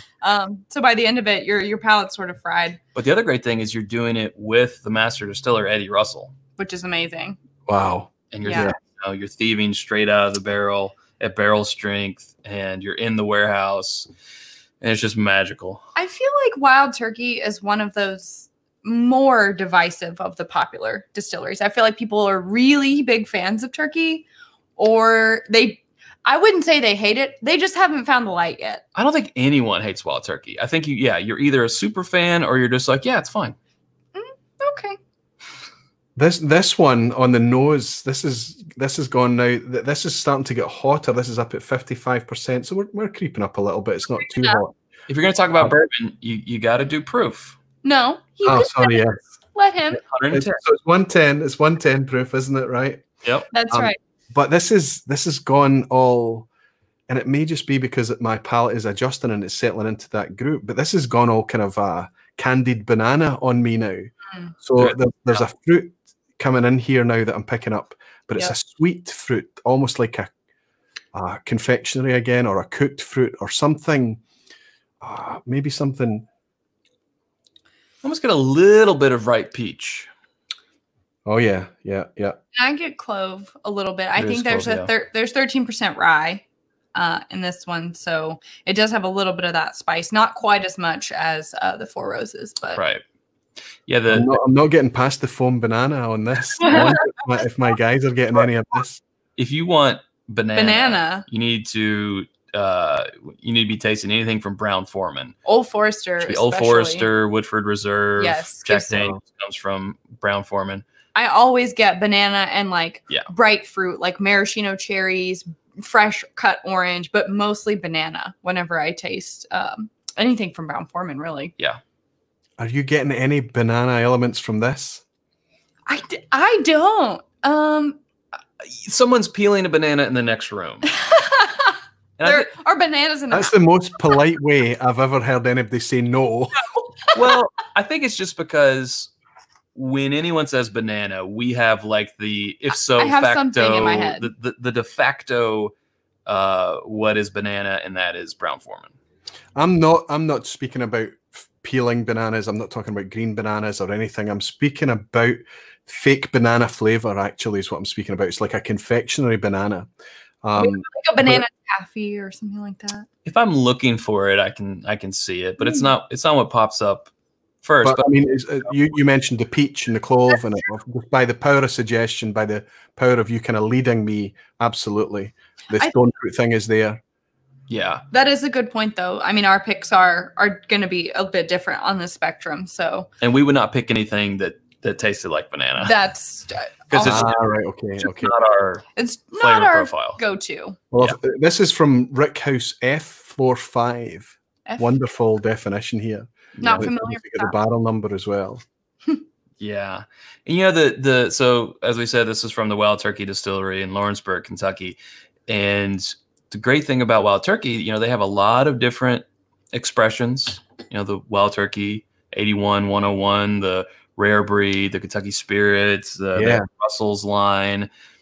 They have two mash bills. They have the bourbon mash bill and the rye mash bill, and that's it. So every expression, if it's a bourbon, is that 75% corn, 13% rye, 12% malted barley, which really speaks to like the nature versus nurture of them. The maturation of where it comes from in the warehouse, the age, all that. Oh, the blending together, how they can do so much with that one mash bill. The different species of oak that go into the barrel can draw out different flavors, all that, all from one mash bill. That is interesting. If you compare this, I have an empty glass from the Four Roses, but on the nose, even going back to the Four Roses, I get way more fruit. Yeah. And spice, and even a little bit. You get more fruit on the Russells, yes. On the Four Roses, actually, in comparison, than I did when we just tasted it a minute ago. Would you ever put water in this? Would you ever put little drops in, or kind of try and open it up? Yeah, usually, like when we uncork something and open it for the first time, if it's over 100 proof, depending on how much over 100 proof, we'll generally put a couple of drops of water in just to see how it opens up. Yeah. Okay. So you feel free to do that. Yeah, absolutely. What I may do is I'm not going to finish or drain any of these glasses. I love going backwards and forwards, and you can oversaturate your palate a little bit, of course, but it's nice to go back And I did an online tasting last night. We only had 5 drams, but that's exactly what happened. That some of the drams early in the night were kind of still sitting a little bit flat, and it was only the obvious flavors and hooks that stood out. But as the night went on and you went back and sipped in contrast, other things started to pop. And I find it's a common thing. It's a good thing to leave a little bit in your dram so you can go backwards and forwards. Absolutely. And it's also opening up in the glass too. Yeah. So just time of it sitting in the glass can. I'm going to be really surprised if I tune into the other guys who are going to drop in a bit later tonight and they don't find this foam banana thing I'm getting in this glass. I'm very interested in that. Yeah. You know, I really love doing this. I think this is so fun. I'm looking at the thumbnails, Neil. Or is anybody else getting? Can anybody give me a thumbs up if they get any concept of a foam banana? They're saying no. No. You don't even. Sevi's got it. So Sevi and I obviously went to the same. You would say gas station. We would say petrol station. They sell these foam bananas. I guess more. But I can't get past it. It's really. So there is a taste past the banana. Sometimes you get things that no one else will get, and I think that that's like, I don't know, it's sort of your personal experience. It's kind of intimate with whiskey in general, of like you start to identify certain things. There are like weird pours that I will get a very specific, you mentioned like gas station candies or something, and that's what it reminds me of. There's weird things that will just remind you of a specific place or time. I think that's the great thing about whiskey, is like there is an ability when you do finally connect with something, like, yeah, maybe you love it, maybe you don't, but it can almost transport you. Quick story about that, Roy. We have a friend who is not much of a whiskey fan at all. He's just now breaking into some bourbon, but he went on a barrel pick at Woodford Reserve because his buddies were doing it. They're the ones who were buying the barrel. So he kind of went with them. And the taster at Woodford Reserve was, talking about a bourbon. I get, so and so and so and so and so and so, and bubble gum. And he was like, I couldn't believe she said bubble gum. There's no way in the world anyone gets bubble gum off of bourbon, because he would. I smell alcohol. That's what he would say. And we were like, yeah, that's kind of weird. This was several years ago. Cut to probably a couple years later, and I don't remember what the bourbon was, but we were reviewing it, and we were like, I mean, like double bubble. Bubble gum. Double bubble. I don't know. So I think it's, gas station bubble gum. Gas station bubble gum. Wow. Fruit by the foot.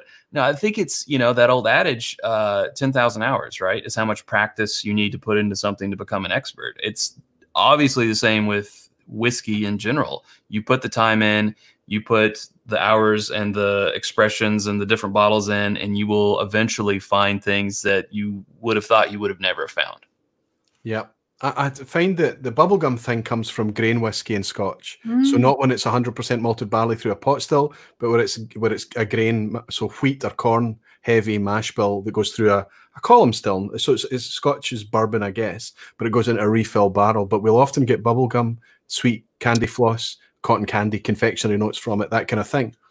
But I think that what you do is when you meet somebody and they say bubblegum, you need to let them feel confident about blurting out whatever they get. Totally. 100%. You need to, just as long as they're not inventing things, just say it, because the more that you can express, the more bizarrely you start to taste. I agree. Yeah. And you don't need to have somebody confirm or deny or whatever. Just have you confidently walk into the whiskey in a way that you feel comfortable about sharing what you're getting.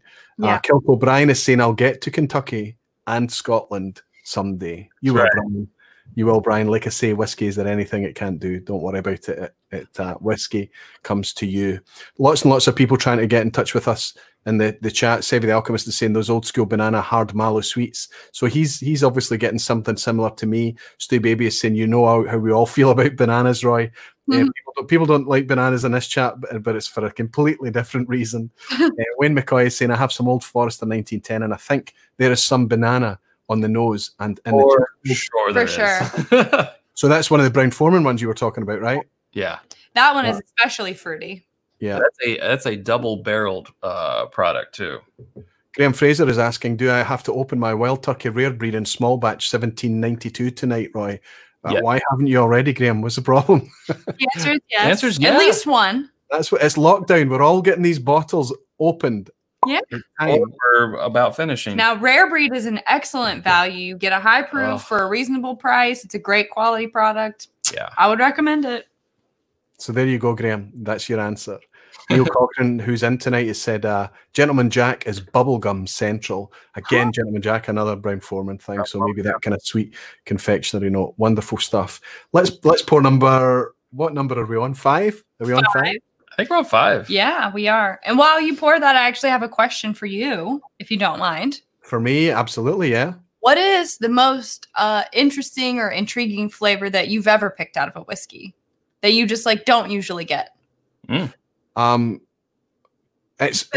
right now. So I'm going to just answer on the spur of the moment. If you gave me some time to ponder that cool question, I'd maybe come up with something a bit more inspirational.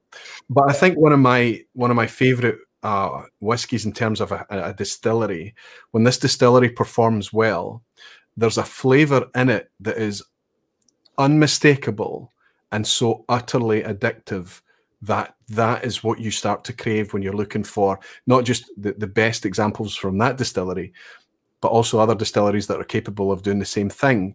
And it's going to sound weird, but it's like white candle wax or a very clean vanilla wax. Wow. Yeah. I can't say I've ever picked that out, but that is so interesting. But it's not because it's the thing about whiskey. It's not because you're tasting those things. You don't want to sit down to a nice snack of candle wax or shoe polish or leather or all of these things that we get. But the way that the whiskey interacts with you and the way that you kind of articulate that, sometimes you're pulling in some bizarre things. But the distillery I'm talking about, anybody in my chat, I'll know that I'm speaking about Clynleash, which is a Highland distillery, which is famous for its wax. Sometimes I'm always going to say it waxes and wanes. It comes and it goes. It's not always present, but when it's there, when it's been taken care of, usually in a refill bourbon cask, or certainly, let's say, if it's a sherry cask, it has to be a refill sherry cask. Let's say not an active cask, and it's left for a decent amount of time, so the spirit and its waxiness can stay intact, and then have some environmental and wood effects going on. It is trance-inducing. And if that's your style of whiskey, that is kind of, unfortunately for us in Scotch, the Scotch lover, is that's the style of whiskey for so many, and that type of whiskey is expensive and it's very difficult to get, especially an older example of it, 20, 30 years old. But that to me is, when I hit that at the right moment, I literally look to the sky and say, I love whiskey. Oh, I love whiskey. You felt it, right? Better answer. You said if you'd had more time. I think that was an excellent answer. Yeah. And I know that there's so many people in the chat tonight that will know exactly. And there's going to be other examples. There's going to be other things that apply in a very similar way. But just to answer your question, and I think that there's going to be a lot of people that will relate to that, or kind of flavors like that. So I made a mistake. I apologize to everybody. I suggested that this was going to be something different, because I think it's because of the labeling on this. Maybe what caught me out here, Chad? Tell me. So that's a pick. Yes. Mm-hmm. There's a kind of metallic strip here up the top. Ours is a pick too. So this bottle, it's just a newer is bottle. A redesigned bottle. They just released it with a newer one, yes. I think, yeah. So our label, which yours is the metallic sticker, is just down here instead. So we're both drinking 120 proof Knob Creek. Yeah. But Chad sent me a little message to suggest I needed a bit more information on the Dram List under the video, and I did update that. Did I update that? Maybe I didn't. Well, I think you had Knob Creek Knob Creek small batch, which would indicate the 100 proof version that's on the market. And this is 120. This is the single barrel, which is the 120. Knob Creek need to sort their labeling out. Perhaps they've addressed that, because it does say single barrel small batch. Yeah. Well, we've asked about that, and they say, well, what's the smallest batch ever? It's a single barrel. And I'm like, okay, it doesn't. Not anymore. It doesn't say that anymore. Yeah. So I think probably enough people complained. Yeah. Enough people get caught out like I did. Yeah. This is actually this is our pick. This is a mash made in heaven. Well, this is a gift to me that was handed to me face to face at a Ralphie tasting, actually, if I remember correctly. Yeah. Oh, Celebrity. But it was handed to me by a member of the community who handed a bottle to Ralphie as well. A cool story goes with this. And he handed Ross Mashburn, Ross and Jill, from, oh dear, I'm going to have to guess. I think they're from South Carolina. I apologise, Ross and Jill, if I've got that wrong. I think they are. But they came over to the Ralphie tasting, and we were in this Ralphie tasting together. At the end, everybody kind of hands out gifts to each other. There's all that going on. And Ross and Jill handed a bottle of this to me and a bottle to Ralphie as well. And Ralphie, being the class act that he is, just opens it in the tasting and just starts pouring it for everybody. I love that. So we all got to, this was the last dram of the day on that day. So it's got really nice memories for me too. But I remember after a flight of scotches, when this hit my palate, it was explosive. It was, I mean, it's 60% ABV. Sorry, it's 120 proof. I'm like math. Yeah. And I remember just the way that it sat there on my palate, and I thought, this is a different drink. Yes, it's whiskey, but not as we know it. Not as I'd enjoyed that day. We drank some fantastic whiskies that day.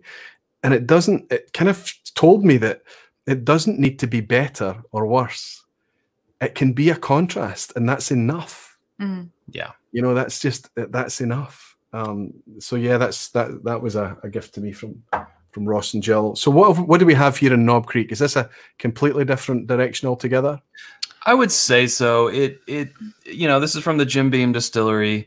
Knob Creek, I think, is one of the best values out there in bourbon. And very consistent. Yes. Even at the 100 proof small batch level, which for us is $27, $28. I don't know what that is in pounds. I'm sorry. Yeah. But the 120 proof is usually between $40 and $50, depending on if it's a pick or not. They have a non-pick version, just regular on the shelf. 120 proof, though, that's almost barrel strength. Yeah, I mean, there are barrel strengths that are lower than 120. Yeah, right. So you're up there in that barrel strength level, even though they will. It could be 100. I think this bottle in particular, which we picked, was like 122, 123, and they added just a little bit of water to get it down to that 120. So that is nice about it. If you do a pick, is that a very little water is added to this one. The single barrel, the non-pick versions, are still age stated at 9 years. Single barrels can go up to 15. I've seen. This one is like 13 years and 3 months, I believe. Yeah. Of course, when we picked it blind. We didn't know what the age was of the barrel until after we said this is the right one. But it typically has this Jim Beam nuttiness that we tend to gravitate towards. And love. Almost a dry roasted peanut. But I get a ton of oak coming forward on this one. Like, I think this is so char forward, so oak forward. Also, there's like this syrup quality to it. This maple syrup. It's got a great mouthfeel. I'm going with the dry peanut thing. You've got me on that, definitely. When I first approached it, I got the kind of woody element, but I have to say, and I find this in Scotch as well, it's got to be prevalent in bourbon. When you're nosing high ABV, you do start to get anesthetized a little bit. Yeah. Do you think you build up a tolerance to that? Do you think you're or to some degree? I mean, I think your tongue can only take so much. Well, sure, before it checks out. But I agree to some extent. You know, I think you just you kind of just have to know how to approach it right. You don't just get all in there, right? And you don't take a big sip at first. I know that there are still times when I get distracted and I'll nose a higher ABV, the same way I would nose something that's 90 proof, and immediately I'll be like, oh, my eyes. You sometimes get caught out. Off that. Yeah. And I mean, I think it's something to be aware of as well, because what happens then is when you're going in to nose the whiskey, you're looking for things that you expect to smell and taste rather than things to surprise you. Because you're kind of just going, okay, I'm not getting a lot, it's quieting down, and it's maybe not because the whiskey's quiet at all. No, but maybe because you've started to dumb down your senses a little bit as well, and then you start to go on your experience rather than what it's saying to you in the moment. Interesting. Rob Whiskey in the Six is in as well. Good to see you, buddy.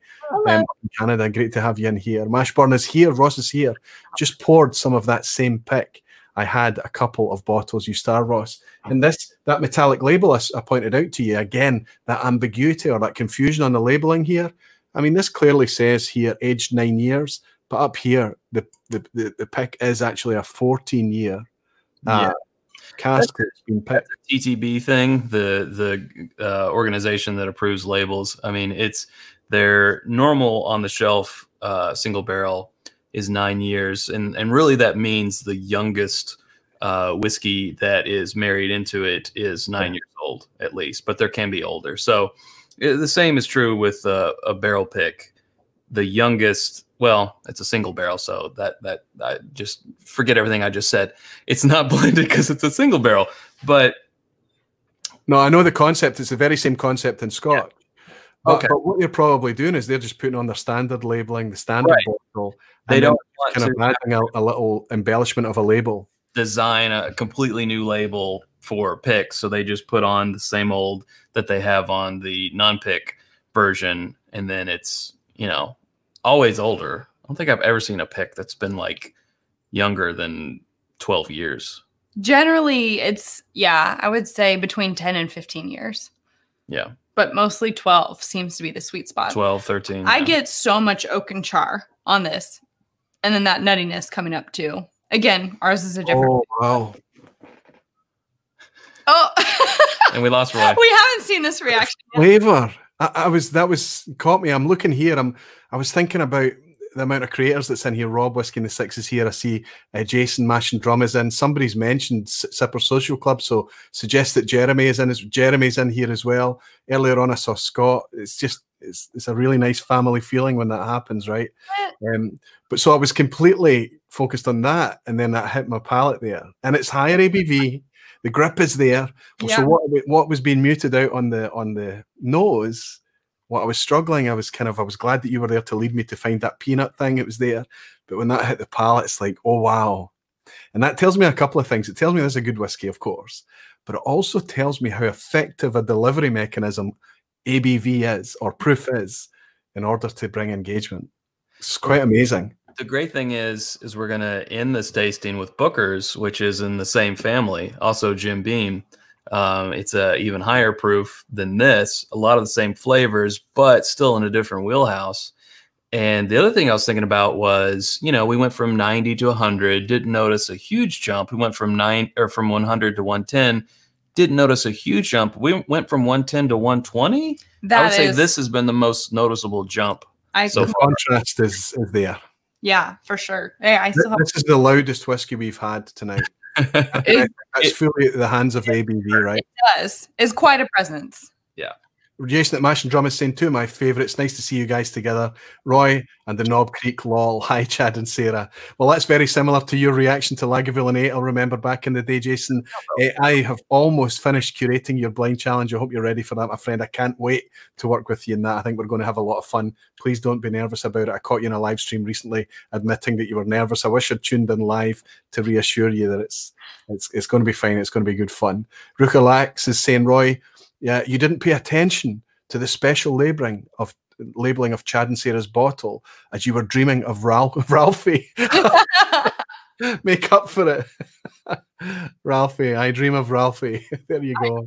I love that show. That's a shirt right there. Yeah. Willie Dollar is saying there is the silent recognition of a quality dram. I don't think I was silent, was I? I think I let out a wow or something. I mean, it was a visual speechless. Yeah. But that happens, and you've got to kind of, it's a bit like trying to articulate language. Sometimes the nicest thing is a physical reaction or even silence.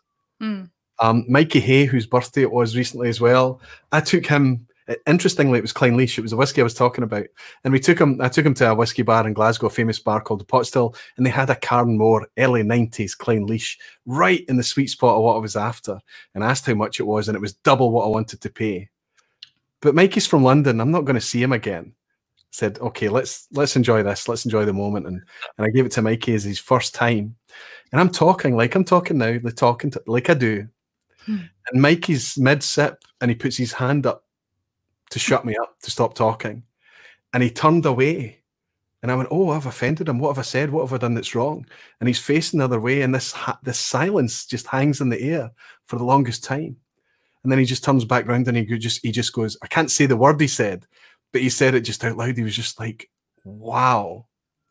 And to this day, I recall that story, that moment, that I witnessed that vicarious enjoyment of what whiskey has given to me so many times.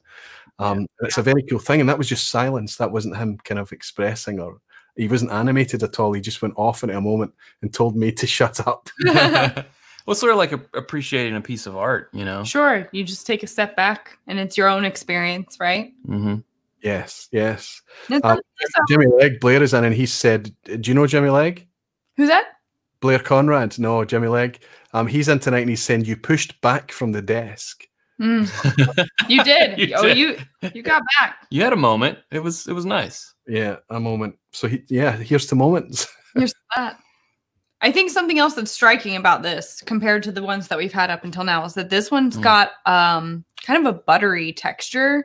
Yes. I think that when paired with that proof and that, boldness of flavor, it really does have that impact. But it does have that buttery nature. Yeah.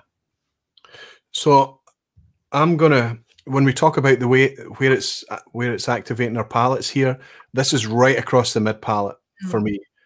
Everything. If I was to swish this around my gums, this ABV, I think it would light up everything. Right?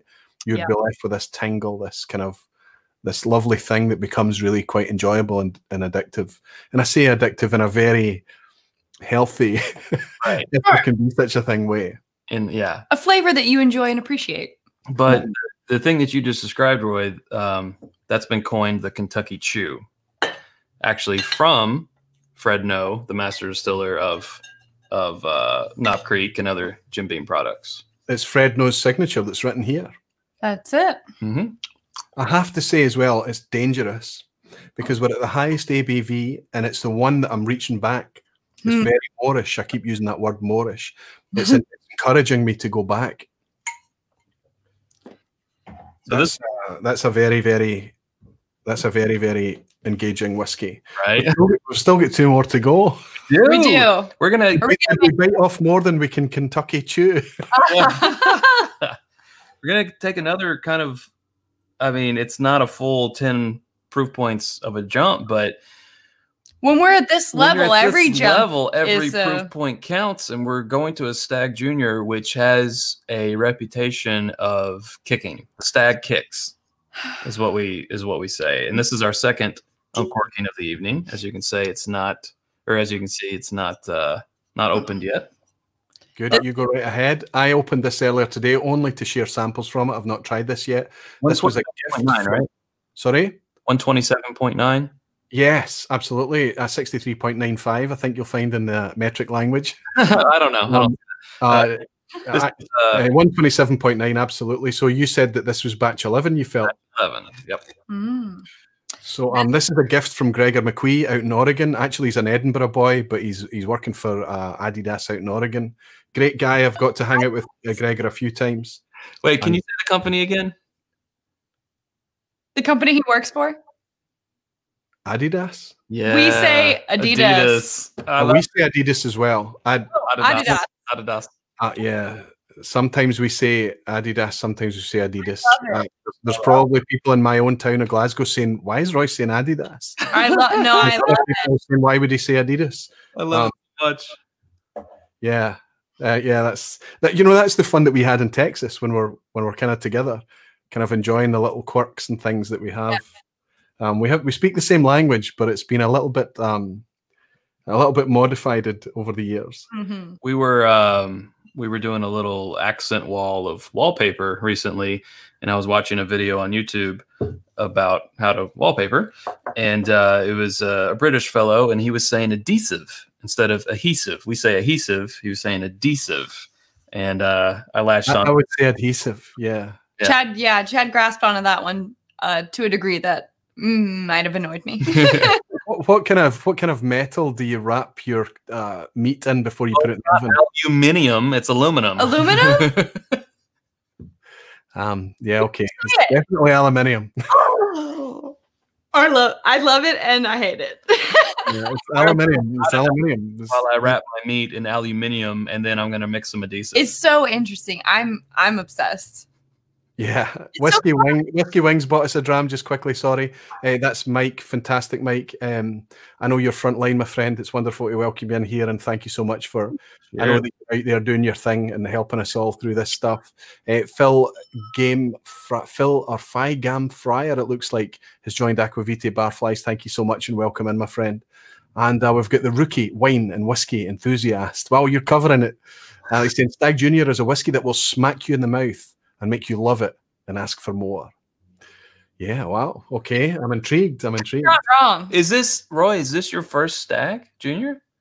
Yes. So my first Stagg Jr. was on at the end of a New Year's Eve, and that's the only time it felt like, you know, when you get that knockout punch in like a boxing, what only I can imagine that feels like if you're boxing and you get that knockout punch.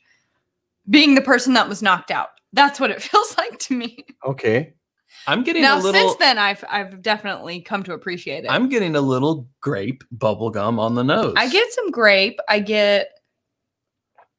It almost kind of reminds me of like a Thanksgiving meal, in that it's got savory and sweet, like turkey and stuffing and cranberry sauce. The schnozberries taste like schnozberries. It's got a little herbal. It's got some savory. It's got some. Right. The herbal thing is aniseed licorice. Yes. It's there. Man, okay. It's very big, right? It's rich and round and full. Oh yeah.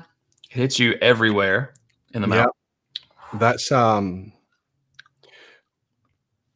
You know the condition when people have is it synesthesia, or when their senses are confused?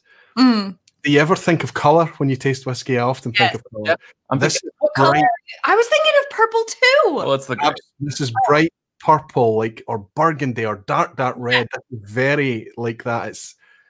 It's kind of it's drying. Is it finished and dry? It's a bit dry. Well, I kind of think of Cabernet. It almost does feel. I think it is that kind of that grape note that's leading to a wine feel. Now I feel like that's. When did you open it? You just opened yours the other day, right, Roy? I opened it this afternoon. Okay, so his is fresh. I think it's kind of a neck pour. I think, you know, Stags, when they open up, they definitely develop. But this one, man, it is staying right here. It's a chest spreader. It's a I don't know if that's a term. This is the boldest whiskey that we've tasted tonight. This is the most So if you can believe it, this is still from the same family that the Eagle Rare was from. That's right. Mash bill number 1. This is full circle. This is still mash bill number 1. The same mash bill as that Eagle Rare. But 27.9 proof points. It works. Higher. I gotta go. I'll be back. Bye, Chad.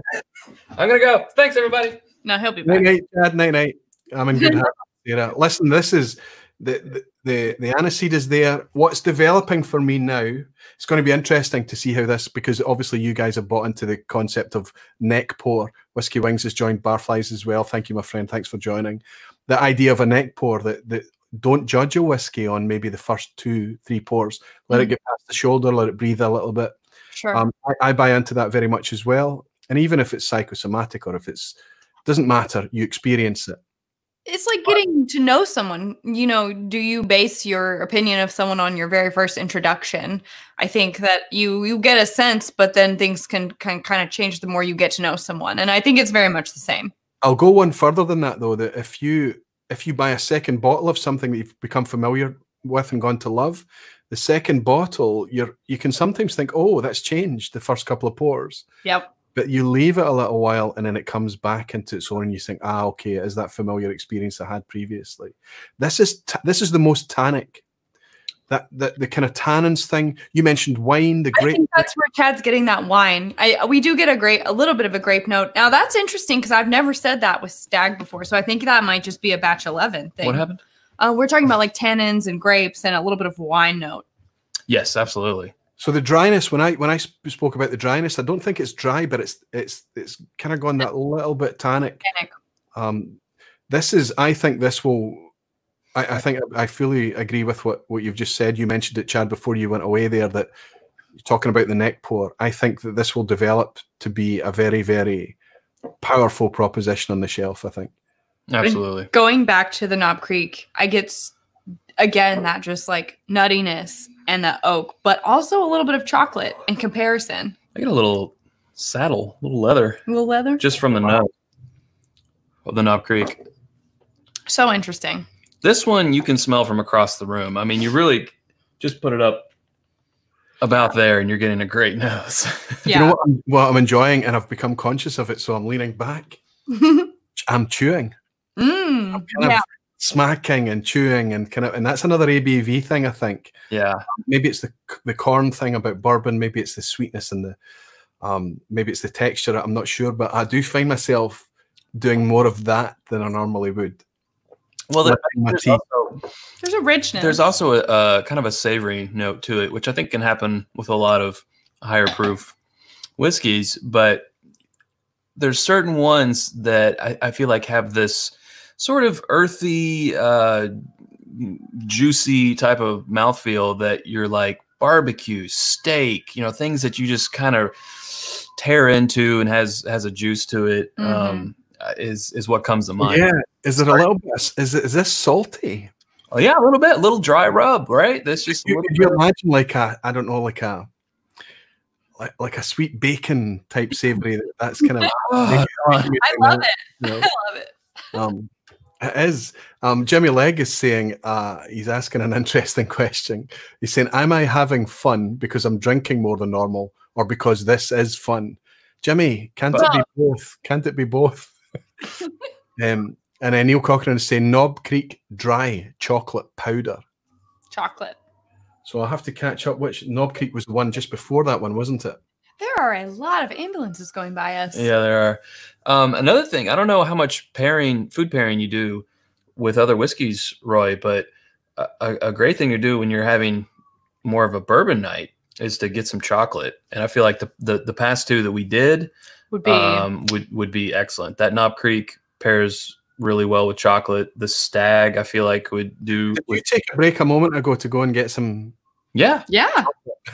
I'm going to take that break. I'm going to ask you.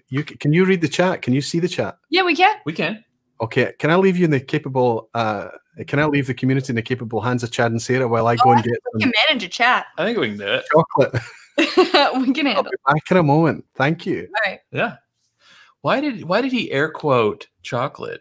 What does that mean? Well, maybe it's like a different. They have different chocolate over there? Well, he was talking about different types of candies that they have. Who knows what kind of chocolate he's going to get? I don't know. It could be a brownie. It could be a chocolate-covered pretzel. Right, yeah. Which I do enjoy now. Excuse my bag noises. I have some pretzel M&Ms, which I've never paired with bourbon, but... I'm intrigued by this Stagg. I'm sorry for the chewing. That's like classless American thing, right? Right. The chewing into the microphone, right? See, Michael Taylor says, did he just say chocolate?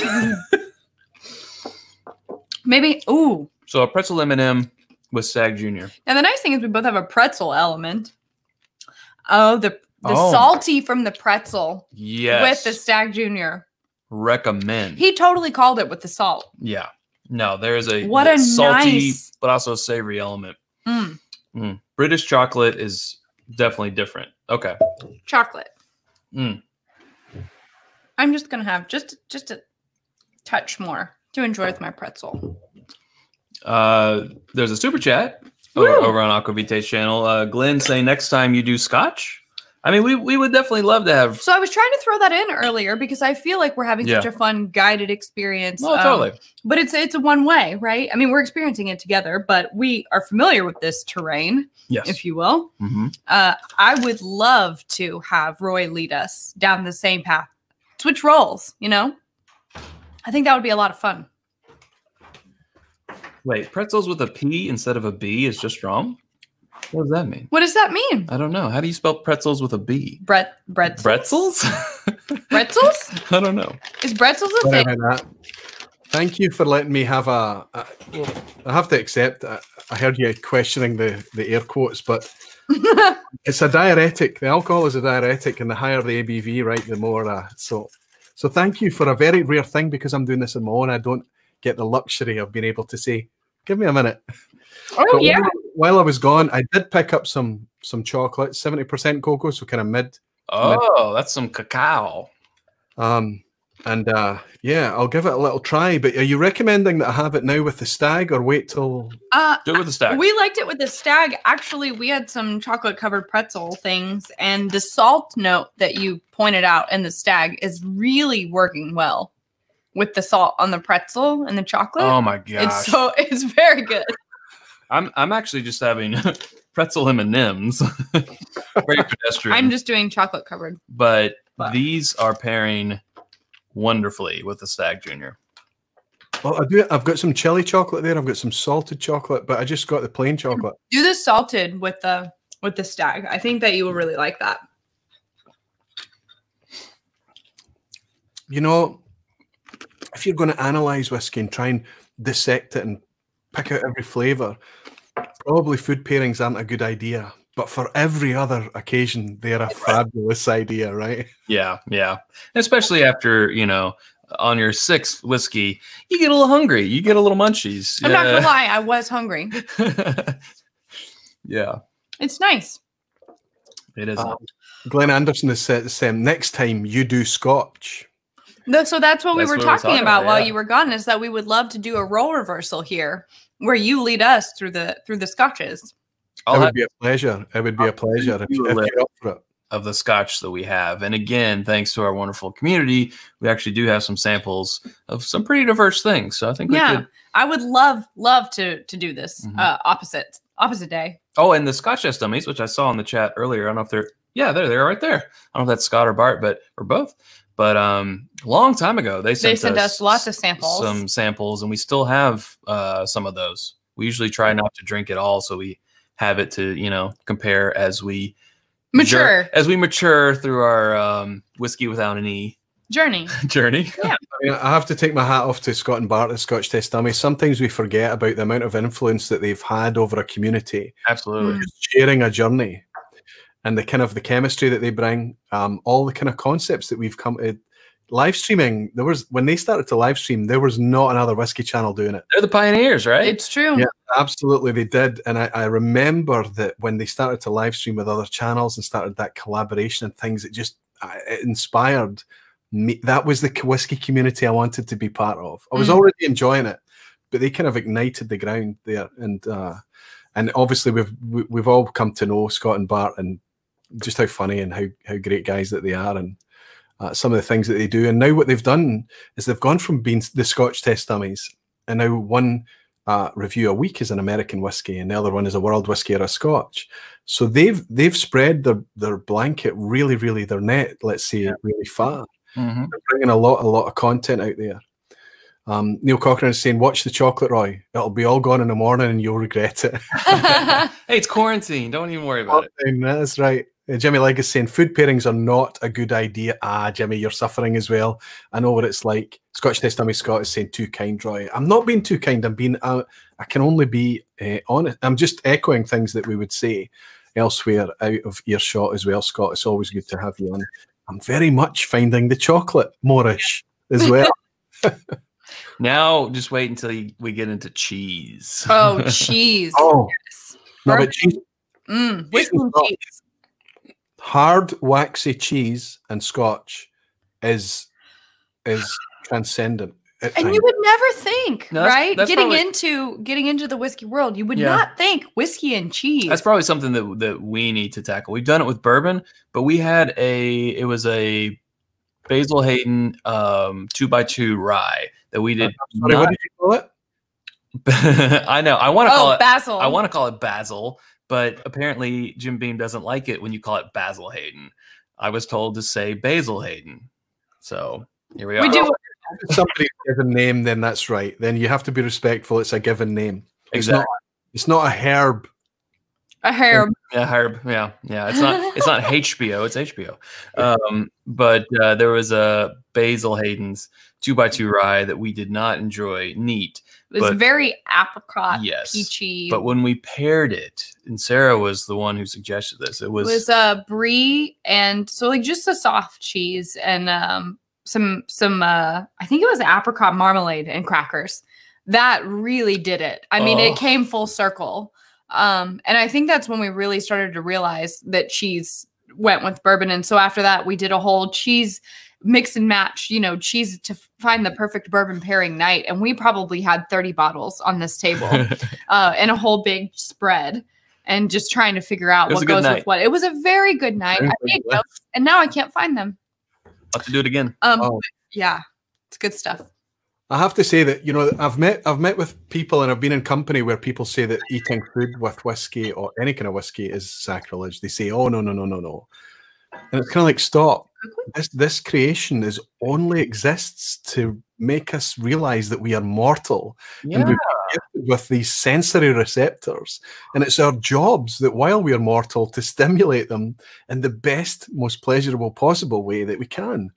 And if we find that mixing whiskey with some really nice savory snacks does that, but it does it in a way that, as you touched on, Sarah, that you don't expect. It doesn't make sense that it can work, and yet it really, really does. Right. Well, like in the case of that Basil Hayden, it would have been a bottle that would have just sat there and not have been drunk, but we found this pairing, and you know, now the bottle's half gone. And if we ever get more of that combo, I'm sure we'll polish That's off when we go for the bottle. Yeah. Like, you know, why would you want something that you don't enjoy just to sit there and collect dust, or pair it and enjoy it? Yes, I agree with your sentiment fully.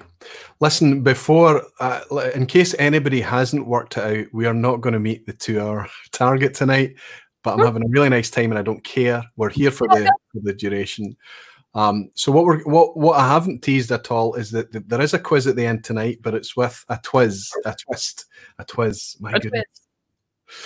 And the twist is that I haven't prepared it. I am participating in a bourbon quiz tonight that's been put together by Chad and Sara, and they're going to be hosting the quiz tonight. I didn't want to say any earlier in case I scared you all running for the heather. But listen to me. Listen, before you disappear, know that I fully expect a pass mark tonight is 33%, seriously, because it's bourbon. It's outside of the majority of the chat's comfort zone. So now we made it easy. Stay and participate in the quiz that Chad's put together, and we will step into our final dram tonight. I just want to clarify. Yours is 2018-04? Yes. Okay, good.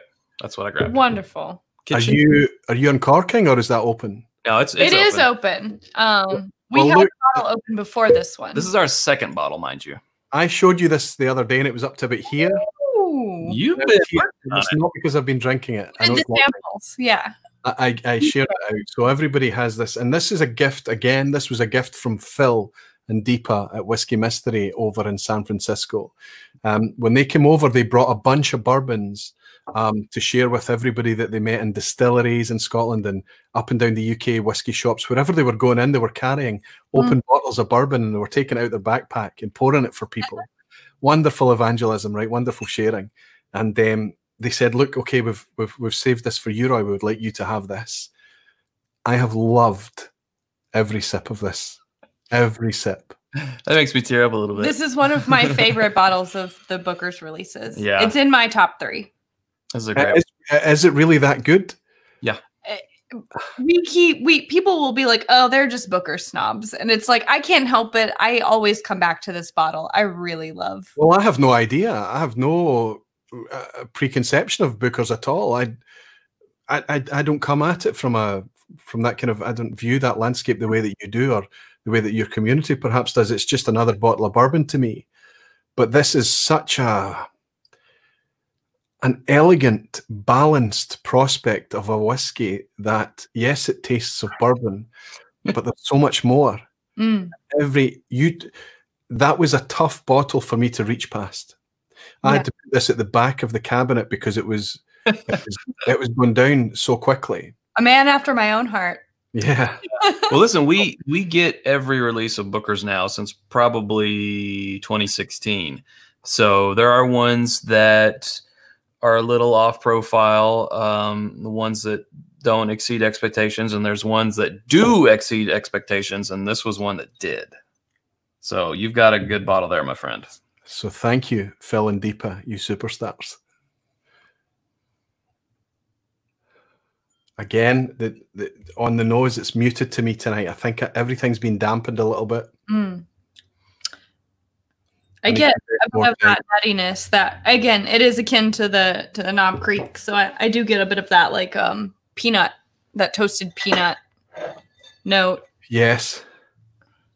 So but that's so reductive, isn't it? Just to say, oh yeah, get roasted peanut, because there's so many other things here. Yeah.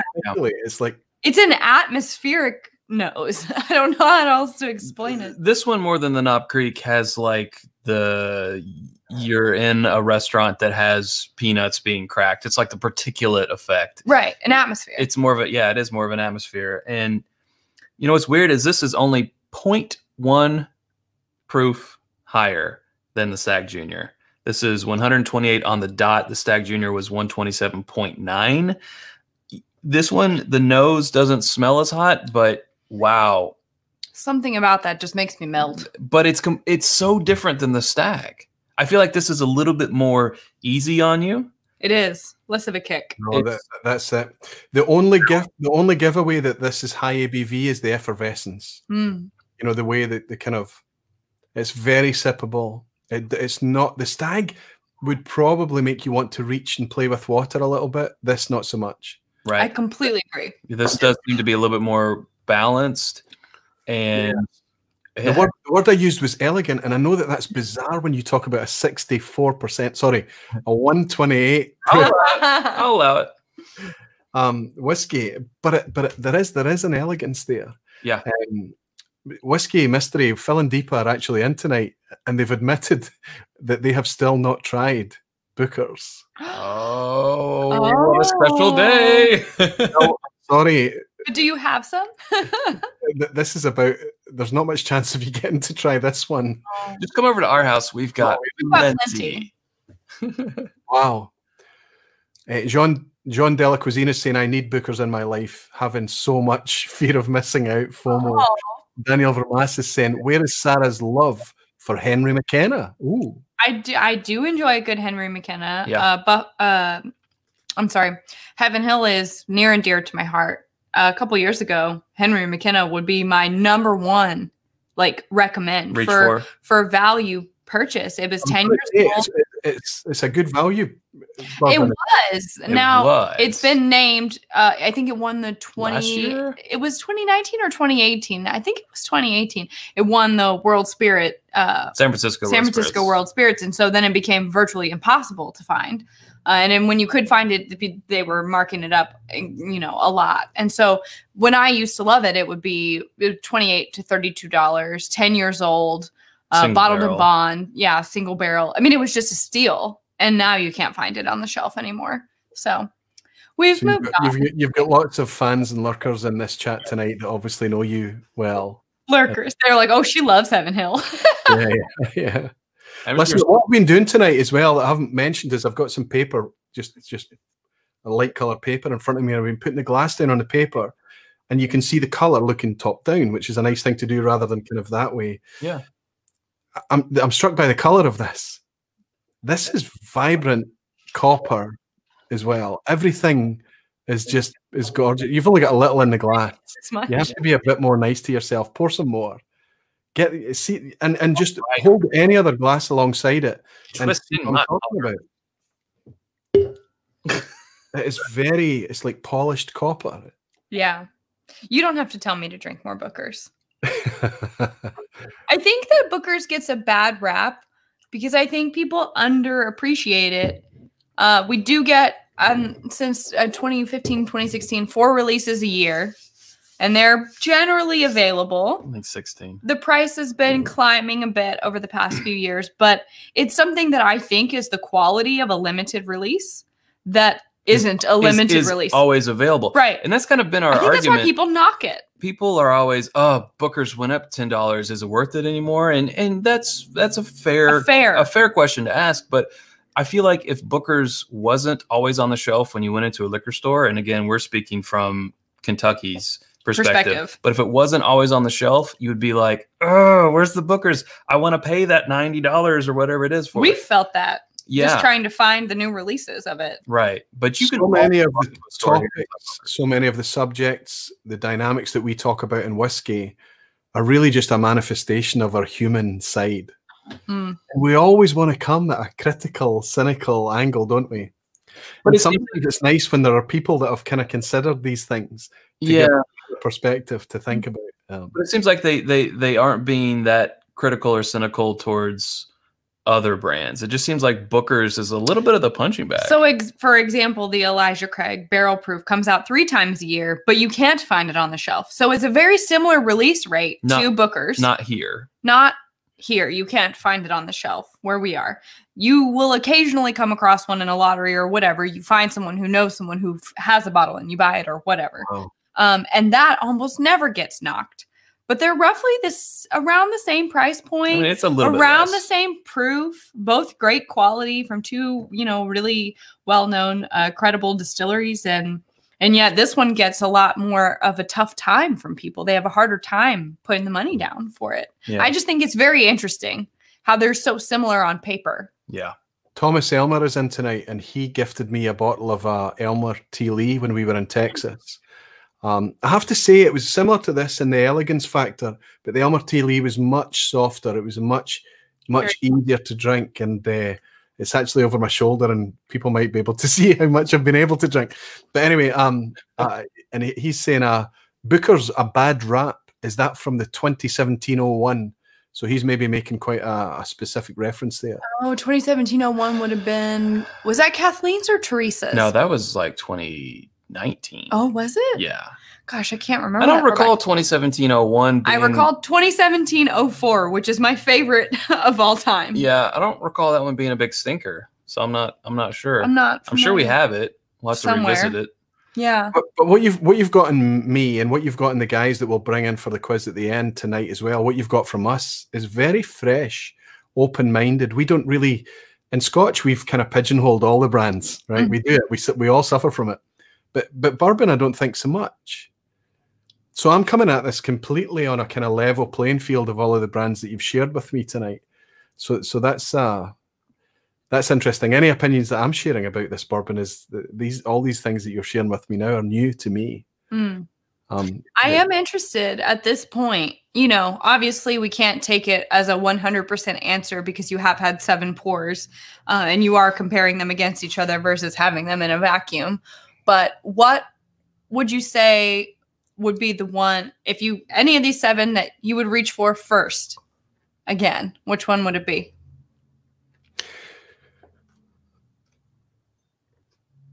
In the interests of, I have to be honest. Now, we have to bear in mind that lots of the whiskies I've poured tonight have been gifts. Yeah. From the community. Now, here's an interesting dynamic that I'll present to you for your consumption. I refuse gifts from the industry. If the industry asks me for an address to send me some things, I say, no.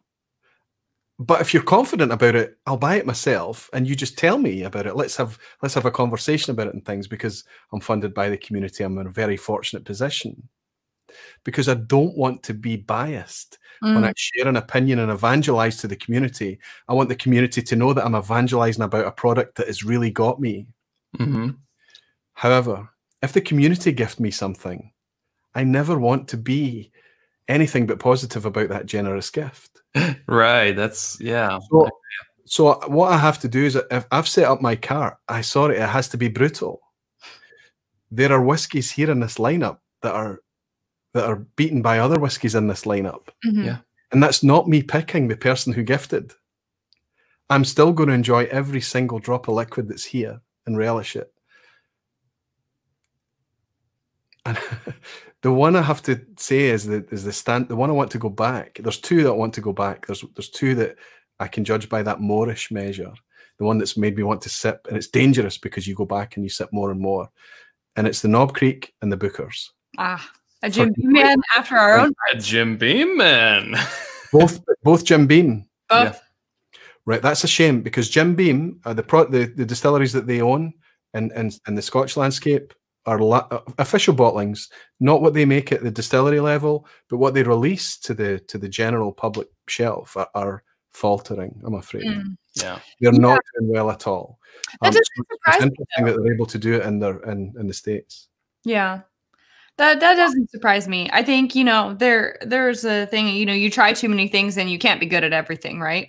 I think that their strength really does lie in the bourbon world. Well, I mean, they're the best-selling bourbon, you know, and I think a lot of that comes from America, so they have to cater to that market. Yeah. Well, I don't think it's so much that, because I think that some of the distilleries that they have under their umbrella in the UK and in Scotland, sorry, are Ardmore, Glengarry, Laphroaig. I mean, really, really wonderful distilleries that make wonderful stuff, and all you have to do to be reminded of that is to have an independent bottling or a single cask. It's amazing. But the official bottling is often pointed towards mass market. That sounds right. It's often packaged in a way that is not attractive to an enthusiast. It's watered down. The edges, all the character have been knocked off to make it approachable, soft, enjoyable, quaffable, all of these things. So once you've moved past that onto an enthusiast level, you're not interested in soft and easy. You're sitting with a dram to have an experience. It's not a social lubricant for you. It's sort of like, I would put it in the analogy of like pop music that's produced for the masses becomes very polished. There's no personality. There's no mistakes or little quirks that make things interesting. It's quantized and to the exact beat and so polished. Whereas something that's more indie, it's boring, or more underground has the quirks, has the mistakes, has a little bit of rough edges that you appreciate because of it. One of the words that's often used to be derogatory towards the Scotch producers that behave in that way is homogenized. Yeah. The music analogy is perfect.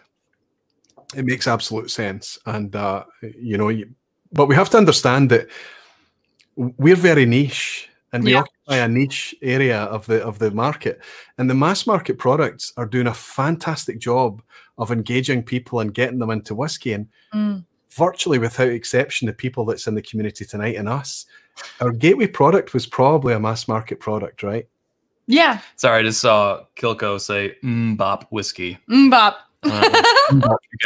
Exactly. All got the Hanson reference. The Hanson wave of music over there, but that's what that's referring to. Okay, I'm going to ask you the same question before we roll into the quiz. What would you reach for? What would be the one that you want to go back and pour again? I think the last three are where I would be living. The Knob Creek, which is our pick, so duh. The Stagg Jr. I really want to see how that one does open up, because I feel like that neck pour was a little bit uncharacteristic of what we normally know of Stagg Jr. So I like to see how that opens up, but it was rather good. I went back to it there. There's the licorice and the wine, the red. Yes.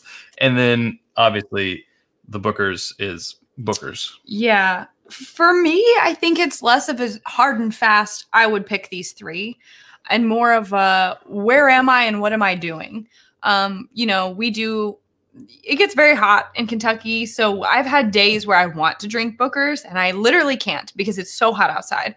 And so then I would go for something more along the lines of the Four Roses or the Elijah Craig. Yeah. If we're at, like, you know, we've been to plenty of, not recently, sadly, but plenty of outdoors events like tailgate parties and festivals and things where Elijah Craig, that 94 proof, is perfect for that setting. So there are tailgate parties. Yeah. Tailgate. An Americanism. Wow. We play cornhole. We play cornhole. Flip cup. And we make burgers and hot dogs. It's really... No, if you're ever here, we will bring you to a tailgate. And then we have filled with bourbon. Then we have a wee dram. We have a wee dram. But if a tailgate party. You know, if it's a cozy night at home, I'm going to have a Booker's. I'm going to have that Stagg Jr. I'm going to choose that Knob Creek. I will say that I feel like Booker's stands up well to a big block of ice. Agreed. Pour this over a sphere of ice or big cube of ice. It stands up pretty well. I think I've missed the boat on that experiment. Oh, that's okay. This is one where I'm like, you're gonna get your money's worth, because even if you pay for it and you drink it neat, it's delicious and rich and amazing. If you pay for it and you want to pour it over ice, it's still gonna stand up. That flavor's not gonna diminish because you did that. And so you're gonna get more for your money, even so. I'll say this, Roy. You come to Kentucky and we will send you back with as much bourbon as you can legally fly back with. Whatever I'll bring the family so that we've got extra space. Okay, good. Perfect. We will. And interestingly, we had a wonderful girl called Maria. She married a guy from the States. I think he's originally from Minnesota, but they've now moved back to the States and they're living in Kentucky. Well, there's kind of a few things that's gonna draw us back to your neighborhood, so that'll be interesting to see. I'm going to welcome in our mutual friend Vito. Vito has just joined Aquavite Barflies. Welcome in, Vito. It's nice to have you here, my friend. Enjoyed hanging out with you the other night. And Brian Brennick has said, did Chad just say he'd have a dram? Yes. Dram doesn't need to be like a cutesy little kind of Celtic thing. It can be, everybody is encouraged to use the word dram. I once read an article where they talked about the word dram being used in very snobby context, and I said, no, I'm going to use dram. I'm going to overuse dram. That word has to be democratized. Everybody has to say the word dram. It's meant in a very, very open way. Listen, I'm going to bring in our other guys to get a quick opinion from them. And then we need to get this quiz on the go because you've put some effort in for us. And I don't mind being embarrassed. I've been embarrassed before and I'm happy to be embarrassed. That was all chat. I'll just say that. Oh, so you can participate? I can participate. I don't know the questions. Wonderful. Excellent. So you're setting the bar for the community and we are the amateurs. Sound good? Sounds good. Okay, let's bring in Neil first. Let's get a quick. Oh, let's not bring in Neil. Neil's door. Let's wait till Neil comes back from his Whose chocolate. job is it to watch Neil? Whose job? He's. It was your day. Oh man. Let's bring in Sevi. How are you, big guy? Oh no! No, I'm literally. I tell you, I'm that Kentucky hug. I tell you, no, yeah, that's definitely a Kentucky hug. I feel like I'm in a Kentucky coma. Hashtag Kentucky coma. That's it. Yeah. I should have asked for a thumbs up before I pulled it. Sorry, buddy. I'm kidding on. I'm joking. It's. Can I ask what you're feeling, though? I've really enjoyed the flight. There's some amazing flavors coming through. I do like my bourbons and my ryes especially, but there's been so many different flavors. I love the banana notes that have come through. I know we were talking about that kind of hard candy and that we kind of have over here. I don't think you guys have it over there, but I've also. Am I allowed to put a brand on screen? Yeah, is that allowed? Sorry, that's Roy's call. Is that okay? That's so. Like this is like some of the best chocolate that you get here. The salted caramel galaxy. Now, yeah, I'm a Cadbury's guy. He's a Cadbury buddy. Chocolate over that stuff. But you have to pick that stuff will change your life. Nail your colour to the mast. Pick a favourite. You're only allowed to choose one. You must. Well, I was gonna go top three. I've got top three here. If you're okay with that. I wonder if that's an ABV thing. No. Like honestly, from flavour, just from flavour wise. See, I love my Eagle Rare. I actually had a question for the guys, but I'll leave that for a bit later. So, okay, let's bring in Neil and Dave and try and get the same input. Neil, are you willing to go against the grain a wee bit here? Have you got anything to different? Or you have to pick a favourite. The Bookers. Right, well, I'll give you my favourite. It's the Knob Creek. Definitely the Bookers. Sevi's committed to Knob Creek. Bookers. Knob Creek. Bookers. Did we talk it up though, Neil? Did we talk it up, or did you actually have an experience with it? No. There's a level of complexity I felt in the Bookers that was just excellent. What I also thought was really good is when it's that little bit more that light. Sorry, Dave, I've brought you in without giving you warning as well. I apologise. Dave, you have to nail your colours to the mast. What would you pick as a favourite tonight?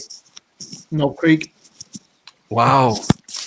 That's it. So the Knob Creek was the one that I had the reaction to. And I think Chad and Sara mentioned it was that step. That it was quite. Did you pick up on that? Did you have the same reaction to the? Did you feel in contrast? I had to add water very, very fast. And also, I quite like the Four Roses. And you like the Four Roses as well. It's very popular, isn't it? Listen, everything I've tried tonight has been whiskies I would happily go back to and enjoy. And if we can have Chad and Sara back again to do the same experience with Scotch, that would be a good result to land on, right? Oh, we would do it. To just kind of whet the appetite, just to get you interested in exploring a wee bit further. I don't know how the chat has got on tonight. We've gone on a long time, but for me, the time has not even been a factor. I've been very comfortable. I've been very happy. Again, I might be speaking about ABV again. So I think I've very much, I was looking forward to this conversation, this whole thing, and I've enjoyed it every bit as much as I expected, and probably a good bit more as well. Guys, I know that you've been very patient waiting in the background. Andy mentioned he would try and hang on as long as he could. Obviously, he had to pull a wee parachute and leave us, but I know he'll pick up the rest on the replay. Are we all ready to go in and be embarrassed by how little knowledge we have on bourbon? Is that okay? Can we just agree that it's okay to go into this as people willing to learn, let's say? Roy, is the pass mark 33% or 66 proof? What's the Yes, 66 proof. That's it. That's a good one. I think what we should do is the people that are knowledgeable bourbon folk should be playing against Sara, and the rest of us. I'll write mine down. The rest of us just have to go for the regular 50% pass mark. Yes. I'll just tell everyone, Roy made me promise that I would make them like softball questions. I would just make them super, super easy. He said, "You look like a fool. I have a reputation on the internet. You better make them super easy or else there will be hell to play." That is what he said. Chad, I'm quoting. He's going to get you back on those Scotch questions down the road when we do this. I have no chance of answering Scotch questions. No chance. No. So just know that your revenge lies in the future. Everybody that's here tonight is welcome to participate. The same rules of the quiz apply. You're only playing against yourself. You're keeping your own score. Multiple choice. You know, there's a 33% chance of getting every question right? I think so, Chad, if you've set it up the same way. I went with your model. Yeah, A, B, and C. Excellent. I wanted to do A, B, C, D, E just to like throw it, but I didn't. I resisted. Good. Roy, it's exactly in the spirit of quiz at the end, and it's I always look forward to this. It's nice for me to participate and feel a bit of the discomfort and frustration that the community feel every time we take care. Okay, let's do a screen share, Chad. Give me your screen share. If yeah, I'm gonna have to reach up to the laptop. Lean. It's way up here. Oh, okay. Oh, that's that good angle. That's a good angle. I'm looking forward to this. Neil and Dave and Stevie, are you feeling okay? Yeah. Absolutely. I didn't expect to ask you to stand up. I tell you what, it's been a big flight. I tell you what, that's the biggest tour de force of a flight I've had in a while. Absolutely. Absolutely. Yeah. It's been great fun though. It's been really good. Good. I'm glad that you stayed around till the end. I thank you all for your patience. I thank that everybody who's still participating. John Della Cuisine is saying, I've been watching Chad and Sara's channel for a while now, so I'm quite confident. Ooh, he's looking for a good score tonight. Jimmy Legg is saying, having a reputation on the internet is not good. He's pointing out. But it's an easy one. So that's a kind of tongue-in-cheek thing. So easy. It's so easy. I don't know if Chad's easy and my easy are the same things. I hope that Chad has a new, softer definition of easy. Take it away, Chad. I'm going to write it down on this piece of paper and I'll hold it up so everybody can see before you reveal. I'll try and read out comments from the chat before you make the reveal and things like that. But we'll commit quite early. And of course, we've got a 10, 15 second jump on the chat as well. So we should be able to commit ahead of the chat. All right. Take it away, big guy. Thank you so much. Question number 1. Eagle Rare has a 20-year version that will be released again this spring. What is it named? Is it A, Eagle Rare 20, B, Double Eagle Very Rare, or C, Very Rare Eagle?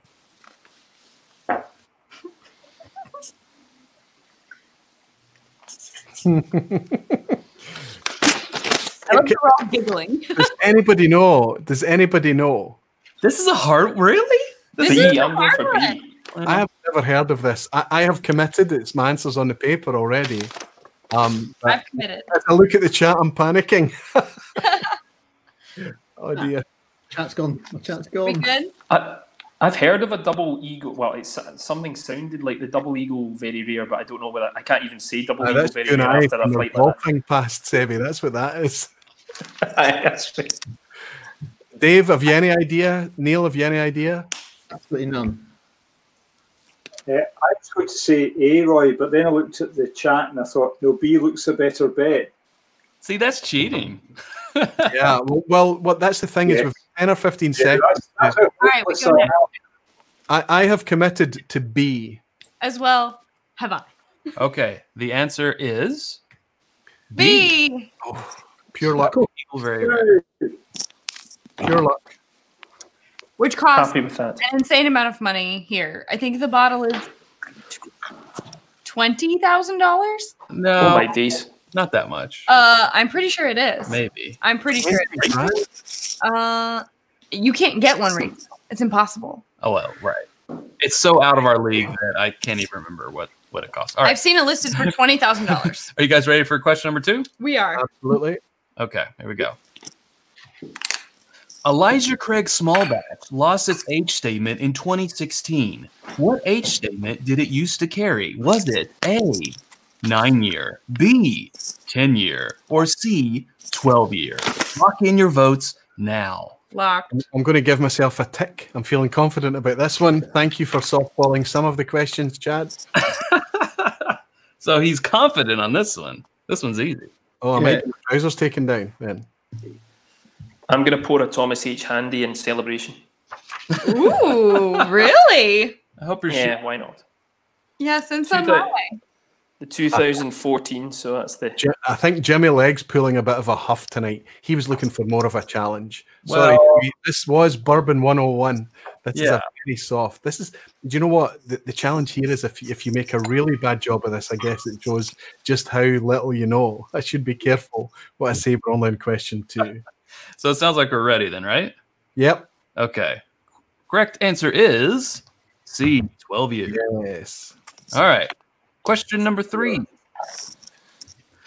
Which of these would accurately describe the OESQ mash bill from Four Roses? Is it A, high rye and rich fruit, B, low rye with delicate grains and light floral character, or C, high rye with delicate rye and mint? Chad, this is a hard question. Well, they can't all be softball questions, Sarah.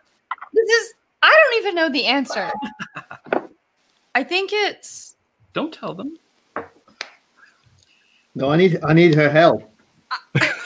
Did you mention something about this earlier? I'll just go ahead and give you guys this. I'm pretty sure Q is a high rye because I know that I tend to gravitate towards OESQs. But I think that Chad was. Did you talk about this tonight? I sure did. Were you all taking notes? I know what it is. No. Well, this was going to be on the test. I told you that. It doesn't say in the label, Roy. It doesn't. Are you picking it up? Well, I've got the actual bottle here, Neil.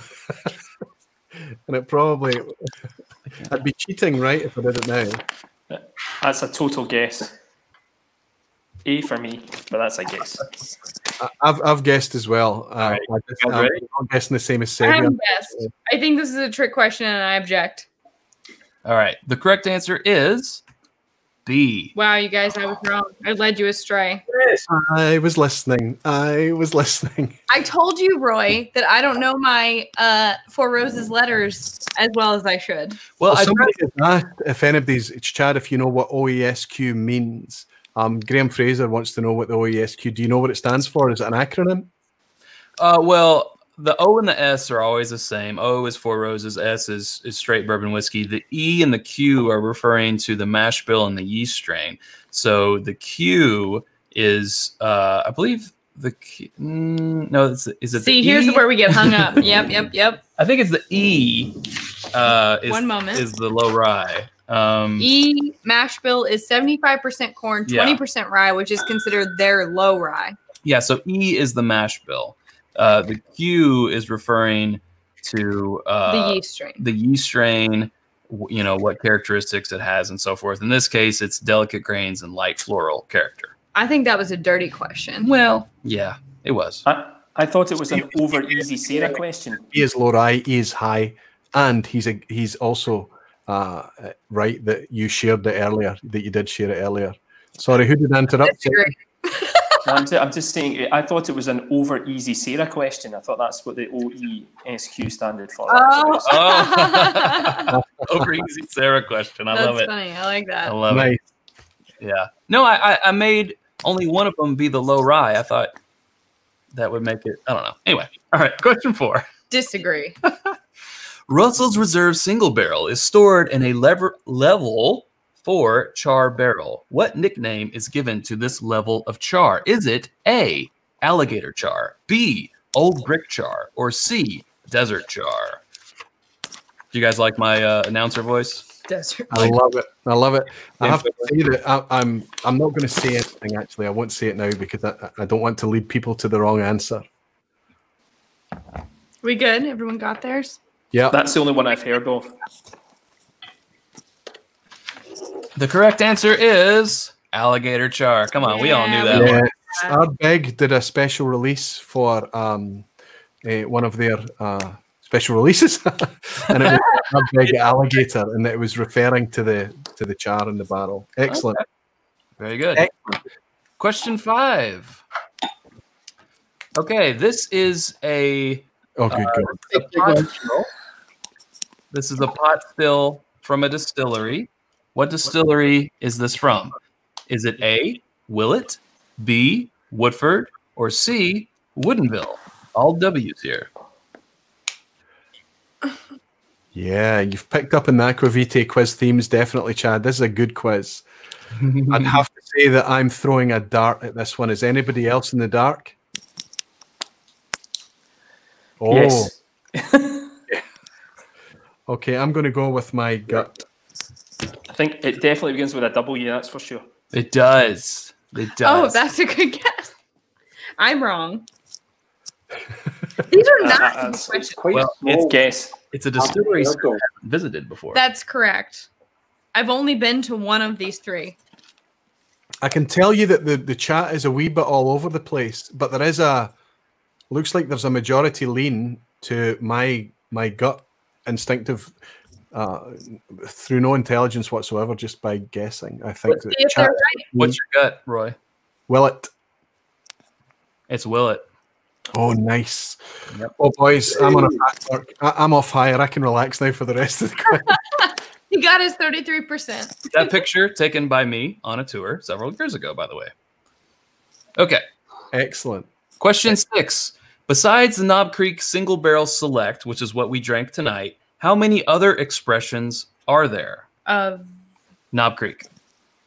Is it 3, 5, or 6? Now, keep in mind that this is counting the one that we tried. So it would be 4 total, 6 total, or 7 total. I was hoping one of the answers was a lot. I will accept a lot. Oh. Okay. I will not accept saying a lot. Jimmy Leg is complaining again. Jimmy, stop your whinging. Brad Leclerc is in. Good to see you, Brad, with only 2 blind guesses so far. That's another guess. Greg's Whiskey Guide is on 4 out of 5.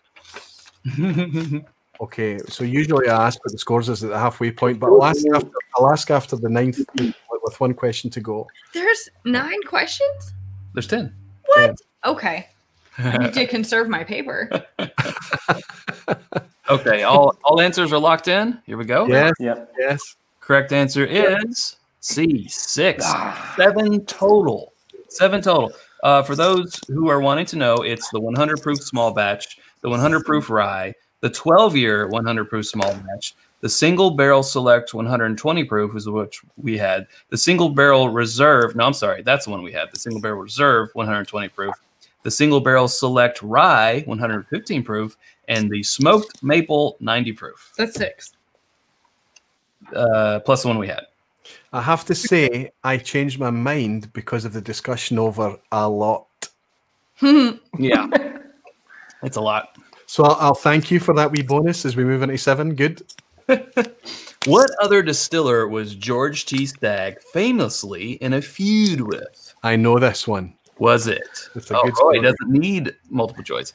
Was it A, David M. Beam, B, George Garvin Brown, C, Colonel Edmund Haynes Taylor Jr.? I know this thanks to my supporter and great contributor, Stefan Novak, who before he knew that you guys were asked to prepare a quiz tonight, he put together 10 bourbon-themed quiz questions, of which this was one. Oh. Yeah, it's really interesting. What I'm going to do is I'm going to share a link to Stefan's bourbon quiz.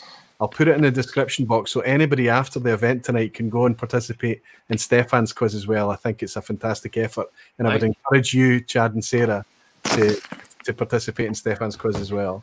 But this was part of his it was a trademark dispute, right? It was a lot of beef. There was a lot going on. There was a lot of beef. All right, we ready? Ready. And I believe it lasted for 13 years. It lasted a long time. It is Colonel E.H. Taylor. We actually did a bit on that on our Whiskey from Home thing last weekend. Sure did. All right, question number 8.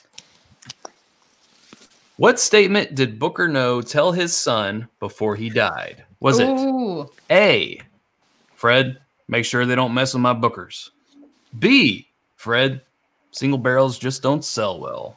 Or C, Fred, this small batch thing is the future? That's Sorry, great. Great question. Booker No impersonation. Roy, I'm never going to ever say anything about your quizzes from now on. Are you struggling, big guy? Well, no. Remarkably, I think I've guessed about 3 of them. But Chad, you're absolutely killing us here, pal. I don't even know who Booker No is, if I'm honest. Chad, don't worry. I thought it's so easy. So Booker No was the master distiller team behind Booker's. All right, okay. People would come to the distillery and he would pick cherry barrels and fill it up in these bottles to share with his friends. And then Jim Beam was like, hey, why don't we actually do that in a small batch format and sell it? And this is one of the first small batches that actually came online. This was in 1998. The first Booker's went on market. And so the answer is, I just changed my mind on the answer. Hey, the crowd is telling me that I've got my first wrong question tonight. Hey, Fred, make sure they don't mess with my Bookers. Damn, that's the crowd got that right. They absolutely right. Thomas Elmer really wanted it to be B. Oh, single barrel thing. No, he would find those special things and bottle them for his friends, and that's what he wanted to keep that legacy going. Well, I do believe that he didn't believe real strongly in single barrels. That's why this was still a batch product. Sure. Yeah. All right, next question, number 9. You know, Blanton's famously being the first single barrel that was readily marketed. Okay, question 9. Albert B. Blanton's middle name was A, Booker, B, Bartholomew, C, Bacon. I hope this isn't a banana skin. I really hope this. I'm going to answer this quickly before I look at the crowd, the chat. But I so want it to be C. No, because Bacon is a surname, right? I mean, it's entirely plausible. I think you should go with your gut. I put this question in, Roy, because you had a question about Albert Blanton in the last week's one that you sent me as a template. Oh yeah, yes, I did. Yes, that went out live last week. Mm-hmm. And Scott, Matt and Cesar down at the Southern Californian Dram Tram, so-called Dram Tram, they're saying that they sense an asshat question here. Asshat questions have become a cultural thing around the channel. But you disagree? Give us the answer. Put us out our misery here. What was his middle name? It's going to be Bacon, isn't it? Bacon? Yeah. Oh my God! Bacon. It's Bacon. It's Bacon. Tremendous. Bacon. It's got to be Bacon. All right. I'll be Bacon Blanton. Last question. No, wait a minute. Just before we go into the last question, let's see if there's any 9 out of 9s tonight to see how we're getting on. All right. 8 out of 9 for Thomas Elmer. Bill Balistreri is in with 8 out of 9. 9 out of 9 for Whiskey Jason in Germany. Wow. Obviously, he covers bourbon. He loves bourbon.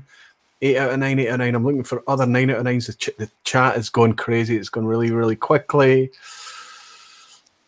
Whiskey Jason. Can anybody challenge Whiskey Jason tonight on a 9 out of 9? I've fallen by the wayside. I've lost a couple recently, but I'm fully guessing anyway. Precarious Dave. Dave, you're on 4 out of 9. You need this for a pass mark, buddy. You need it.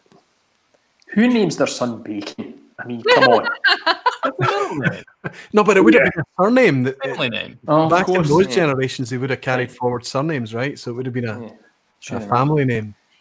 I'm 6 out of 9 here, but that's You've got a pass mark then. I'm looking for other 9s, and I'm struggling to spot it. I need my mods to come in and be the sharp eyes. Okay, good. Well, at least we've got one person going to score a 10 out of 10 tonight at least, if they get this one right. Go ahead, Chad. Give us the final question. All right. This one's a little bit inside baseball, but here we go.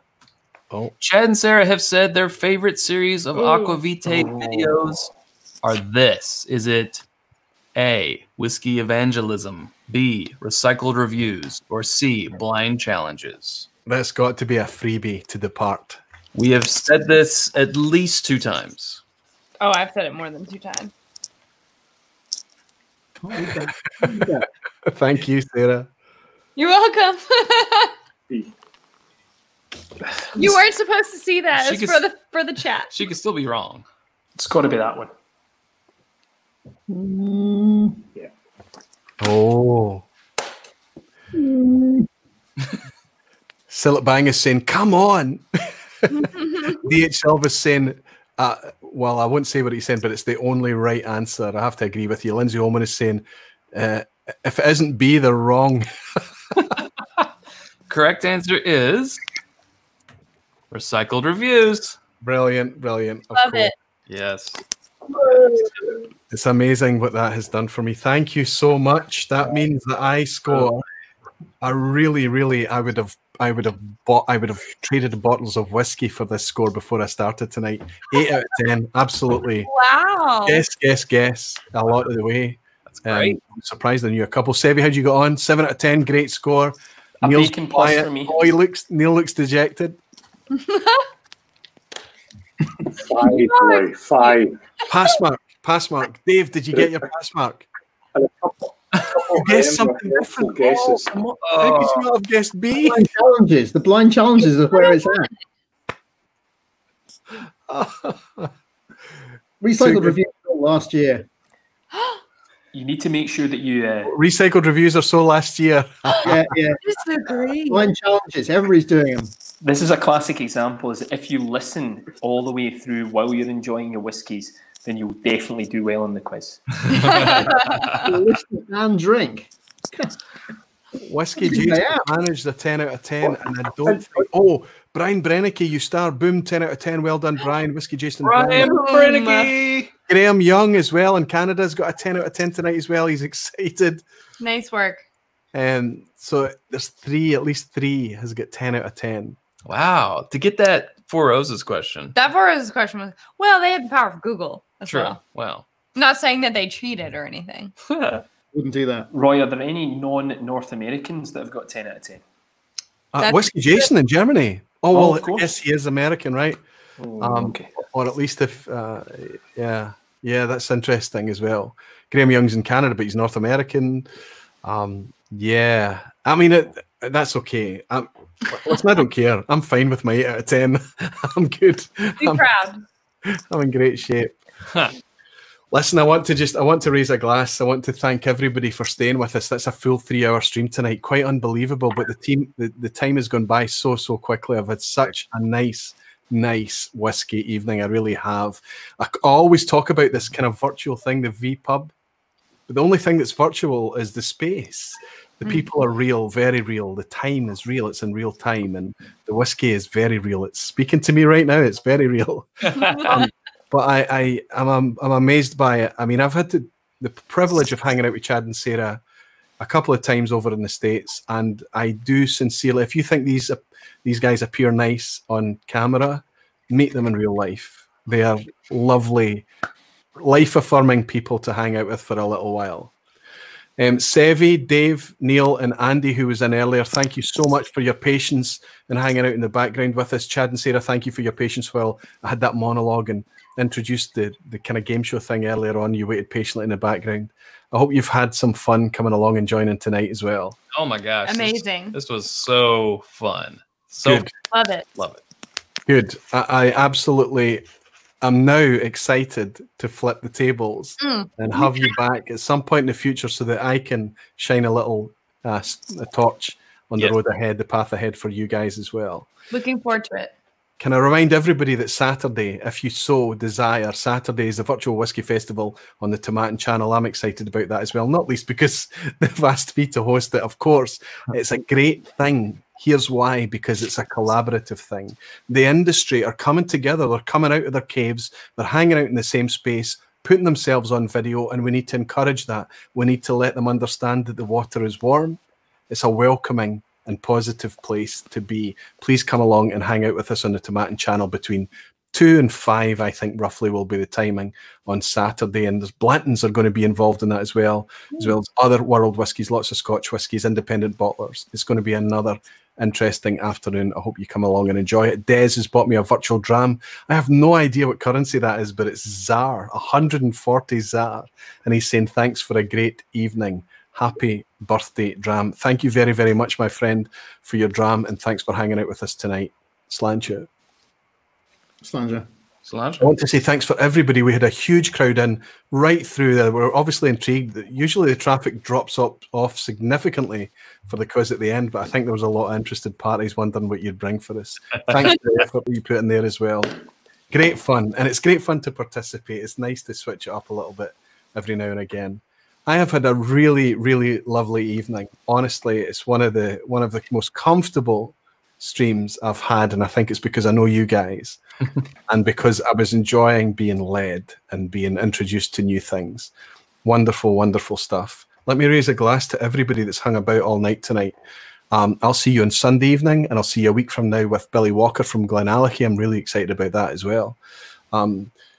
If in the meantime you're looking for something a wee bit more laid back, and I promise I will keep it below 2 hours, I'll see you on Sunday evening. Thank you all, you wonderful, wonderful whiskey folk and you dedicated barflies. Sláinte.